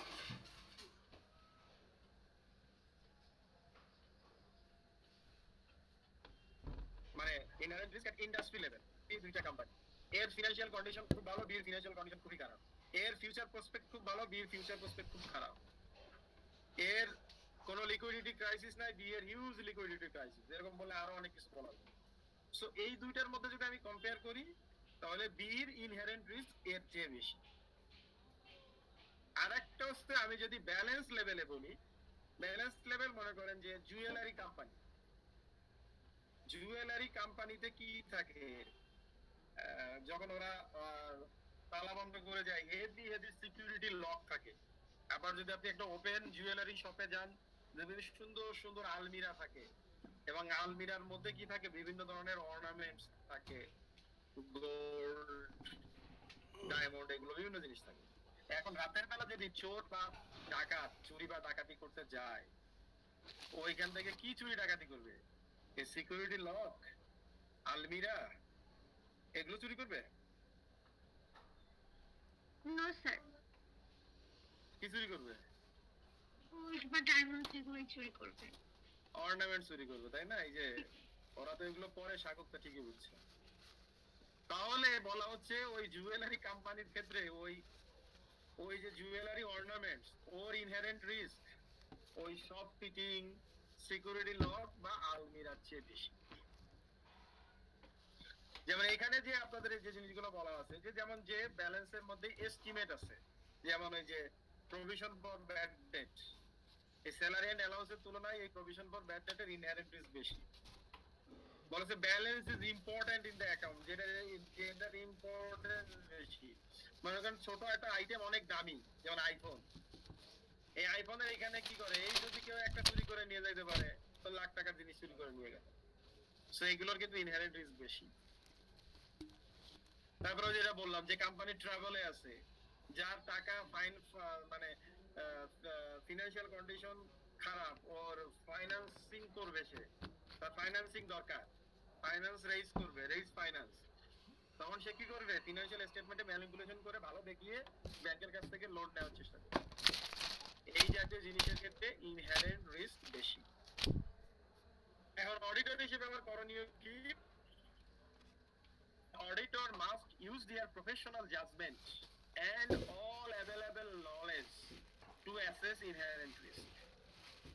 If no such information and knowledge is available, then the inherent risk is high. যেমন আমি যদি না জানি এই ইনফিনিটিতে অডিট করতে, যে আমাকে দেখতে হবে যে ওর ইনভেন্টরিতে অবসলিউট বা ব্যাকডেটেড ইনভেন্টরি আছে কিনা, তাহলে তো আমার ইনহেরেন্ট রিস্ক এখানে হাই যাবে। ইনহেরেন্ট রিস্কটা একটু বেশি কঠিন। Control risk is very simple. এই ইনহেরেন্ট রিস্ককে মিটিগেট করার জন্য কোম্পানি কি করে? বিভিন্ন জায়গায় বিভিন্ন এস্টাবলিশ করে। কন্ট্রোল রিস্কের ক্ষেত্রে যেটা বলা হচ্ছে, ওই যে আমরা বিভিন্ন জায়গায় যে কন্ট্রোল মেকানিজম একটা কোম্পানি সেট করলো, ওই কন্ট্রোল মেকানিজম যে পারপাজে কন্ট্রোল মেকানিজমটা সেট করা হলো, মানে যে রিস্ককে মিটিগেট করার জন্য, ওই যে বলতেছে যে এমন অবস্থা যদি হয় যে will not be prevented, detected and corrected on a timely basis by company's internal control. Internal control যদি ওই রিস্কটাকে মিটিগেট করতে না পারে, this is called control risk. R detection risk হচ্ছে, আমি যদি ডেফিনেশনটা করি, the risk that the procedures performed by the auditor to reduce audit risk to an acceptably low level will not detect a misstatement that exists and that could be material either individually or when aggregated with other misstatements. মানে auditor হিসেবে আমি audit করতে যে আমার বিভিন্ন procedure apply করে আমি যে মিসস্টেটমেন্ট আমি ধরতে পারলাম না, মানে এরকম হতে পারে যে একটা সফিস্টিকেটেড এরিয়াতে আমি একটা জুনিয়র অডিট স্টাফকে দিয়ে কাজ করালাম, তো সে ওই জিনিসটা ওইখান থেকে তো যে প্রবলেম সে সহজে আইডেন্টিফাই করতে পারবে। সো তাহলে ওইখানে আমাকে কি করতে হবে, ডিটেকশন রিস্ক কমাতে গেলে ওইখানে একটা সিনিয়র ম্যান পাওয়ার দিতে হবে। অথবা আমি যদি টেস্ট অফ কন্ট্রোল করে দেখি যে এই কোম্পানির অবস্থা ভালো না একটা পার্টিকুলার এরিয়াতে, সেখানে আমার ওই যে পারফরম্যান্স ম্যাটেরিয়ালিটি সেট করে কমিয়ে আমার ওইখানে টেস্ট বাড়াই দিতে হবে, স্যাম্পল সাইজ বাড়িয়ে দিতে হবে। এই যে তিনটা কম্পোনেন্টের কথা বললাম, দেখেন প্রথম কম্পোনেন্ট আছে কোম্পানির সঙ্গে ইনহারেন্ট, যে ইনফিনিটি ক্লদিং এর বিজনেস করে, ওর ওইখানে ইনহারেন্ট রিস্ক হচ্ছে ওর ইনভেন্টরি অবসোলিউট হয়ে যেতে পারে। আর কন্ট্রোল রিস্ক কি, একটা কোম্পানির কোথায় কোন ধরনের কন্ট্রোল মেকানিজম এস্টাবলিশ করা হবে, it is up to the decision of the management and board of directors, এখানে অডিটরের কোনো হাত নাই। সো এই তিনটা কম্পোনেন্টের মধ্যে প্রথম যে দুইটা কম্পোনেন্ট, এই দুইটা কম্পোনেন্টের উপরে অডিটরের কোনো কন্ট্রোল নাই। অডিটরের কোথায় কন্ট্রোল আছে, অডিটরের শুধু কন্ট্রোল আছে অন ডিটেকশন রিস্ক। তো অডিটরের হিসেবে এই জন্য আমার দায়িত্ব হচ্ছে যে এই detection রিস্ককে as maximum as possible আমাকে acceptable lower লেভেলে নামিয়ে আনতে হবে, এবং এইটাকে নামিয়ে এনে ওভারঅল অডিট রিস্ককে আমাকে লোয়ার লেভেলে নামিয়ে আনতে হবে। যেমন আমি যেটা বললাম যে এখানে সুন্দর করে লেখা আছে, it is not the auditor's power to affect the inherent and or control risk as they are risk integral to the client and the auditor cannot change the level of this risk.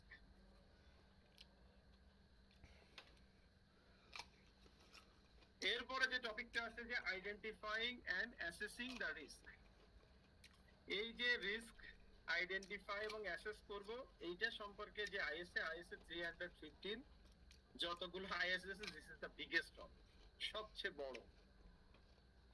এখানে বলা আছে ওই যে আমি একটু আগে বলে আসছি, ফিনান্সিয়াল স্টেটমেন্ট বা অ্যাসারশন লেভেল, এই দুই লেভেলেই আমাকে এটা নিয়ে কাজ করতে হবে।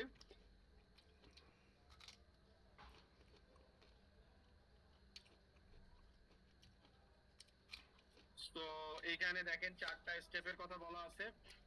প্রথমে আমাকে কি করতে হবে, identify risk through out the process of obtaining and understanding of the entity and it's environment. ওই যে ক্লায়েন্ট সম্পর্কে আমি বুঝতে যাবো, ক্লায়েন্টের এনভায়রনমেন্ট সম্পর্কে আমি যখন বুঝবো, তখনই আমি রিস্কগুলো আইডেন্টিফাই করার চেষ্টা করব। Assess the identified risk and relate them to what can go wrong at the assertion level. So ওই যে রিস্কগুলো আমি আইডেন্টিফাই করব করলাম, সেগুলো স্টেপ 2 তে আমি অ্যাসেস করব, এবং ওটার মধ্যে আমি দেখবো অ্যাসেশন লেভেল মানে আমি কি বলেছি, কোনো পার্টিকুলার ক্লাস অফ ট্রানজাকশন অথবা কোনো অ্যাকাউন্ট ব্যালেন্স কোথায় এটাকে, কোনটার সঙ্গে এটাকে রিলেট করা যায়। স্টেপ 3 তে এসে আমি দেখবো consider whether risk are a magnitude that could result in a material misstatement. So এই রিস্কের ম্যাগনিটিউডটা দেখবো, ভলিউমটা দেখবো, ওর কতখানি এটা ম্যাটেরিয়াল, সেই অবস্থাটা আমি দেখব। স্টেপ 4 এ বলা আছে consider the likelihood of risk arising risk causing A material misstatement. এরপর আমরা দেখব যে এই রিস্কে ম্যাটেরিয়াল মিসস্টেটমেন্ট হওয়ার লাইকলিহুড মানে কি, সম্ভাবনা, সম্ভাবনা কতখানি। তো আমাদের আজকে লাস্ট টপিক হচ্ছে, আমি কিন্তু ব্রেক দিচ্ছি না, আমি যদি একবারে ছেড়ে দিব। আর একটা টপিক আছে, আপনারা টায়ার্ড হয়ে যাচ্ছেন না তো? টায়ার্ড তো হচ্ছে। স্যার ওকে, আর মনে হয় 5-10 মিনিটে শেষ, ঠিক আছে? So significant risk, significant risk কাকে বলা হচ্ছে? সাম risk may be significant risk which requires a special audit consideration. এই যে আমি রিস্ক অ্যাসেসমেন্ট করব, রিস্ক অ্যাসেসমেন্ট করে আমি তো বিভিন্ন ধরনের রিস্ক পাবো। সব রিস্ক নিয়ে যদি আমি কাজ করতে যাই তাহলে তো আমি হারিয়ে যাবো, টাইম মতো কাজ শেষ করতে পারবো। সো আমি কোন রিস্ক নিয়ে কাজ করব? যে রিস্কগুলো আমার কাছে সিগনিফিকেন্ট।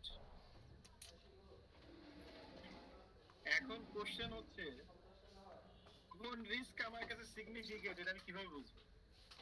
So ISO 315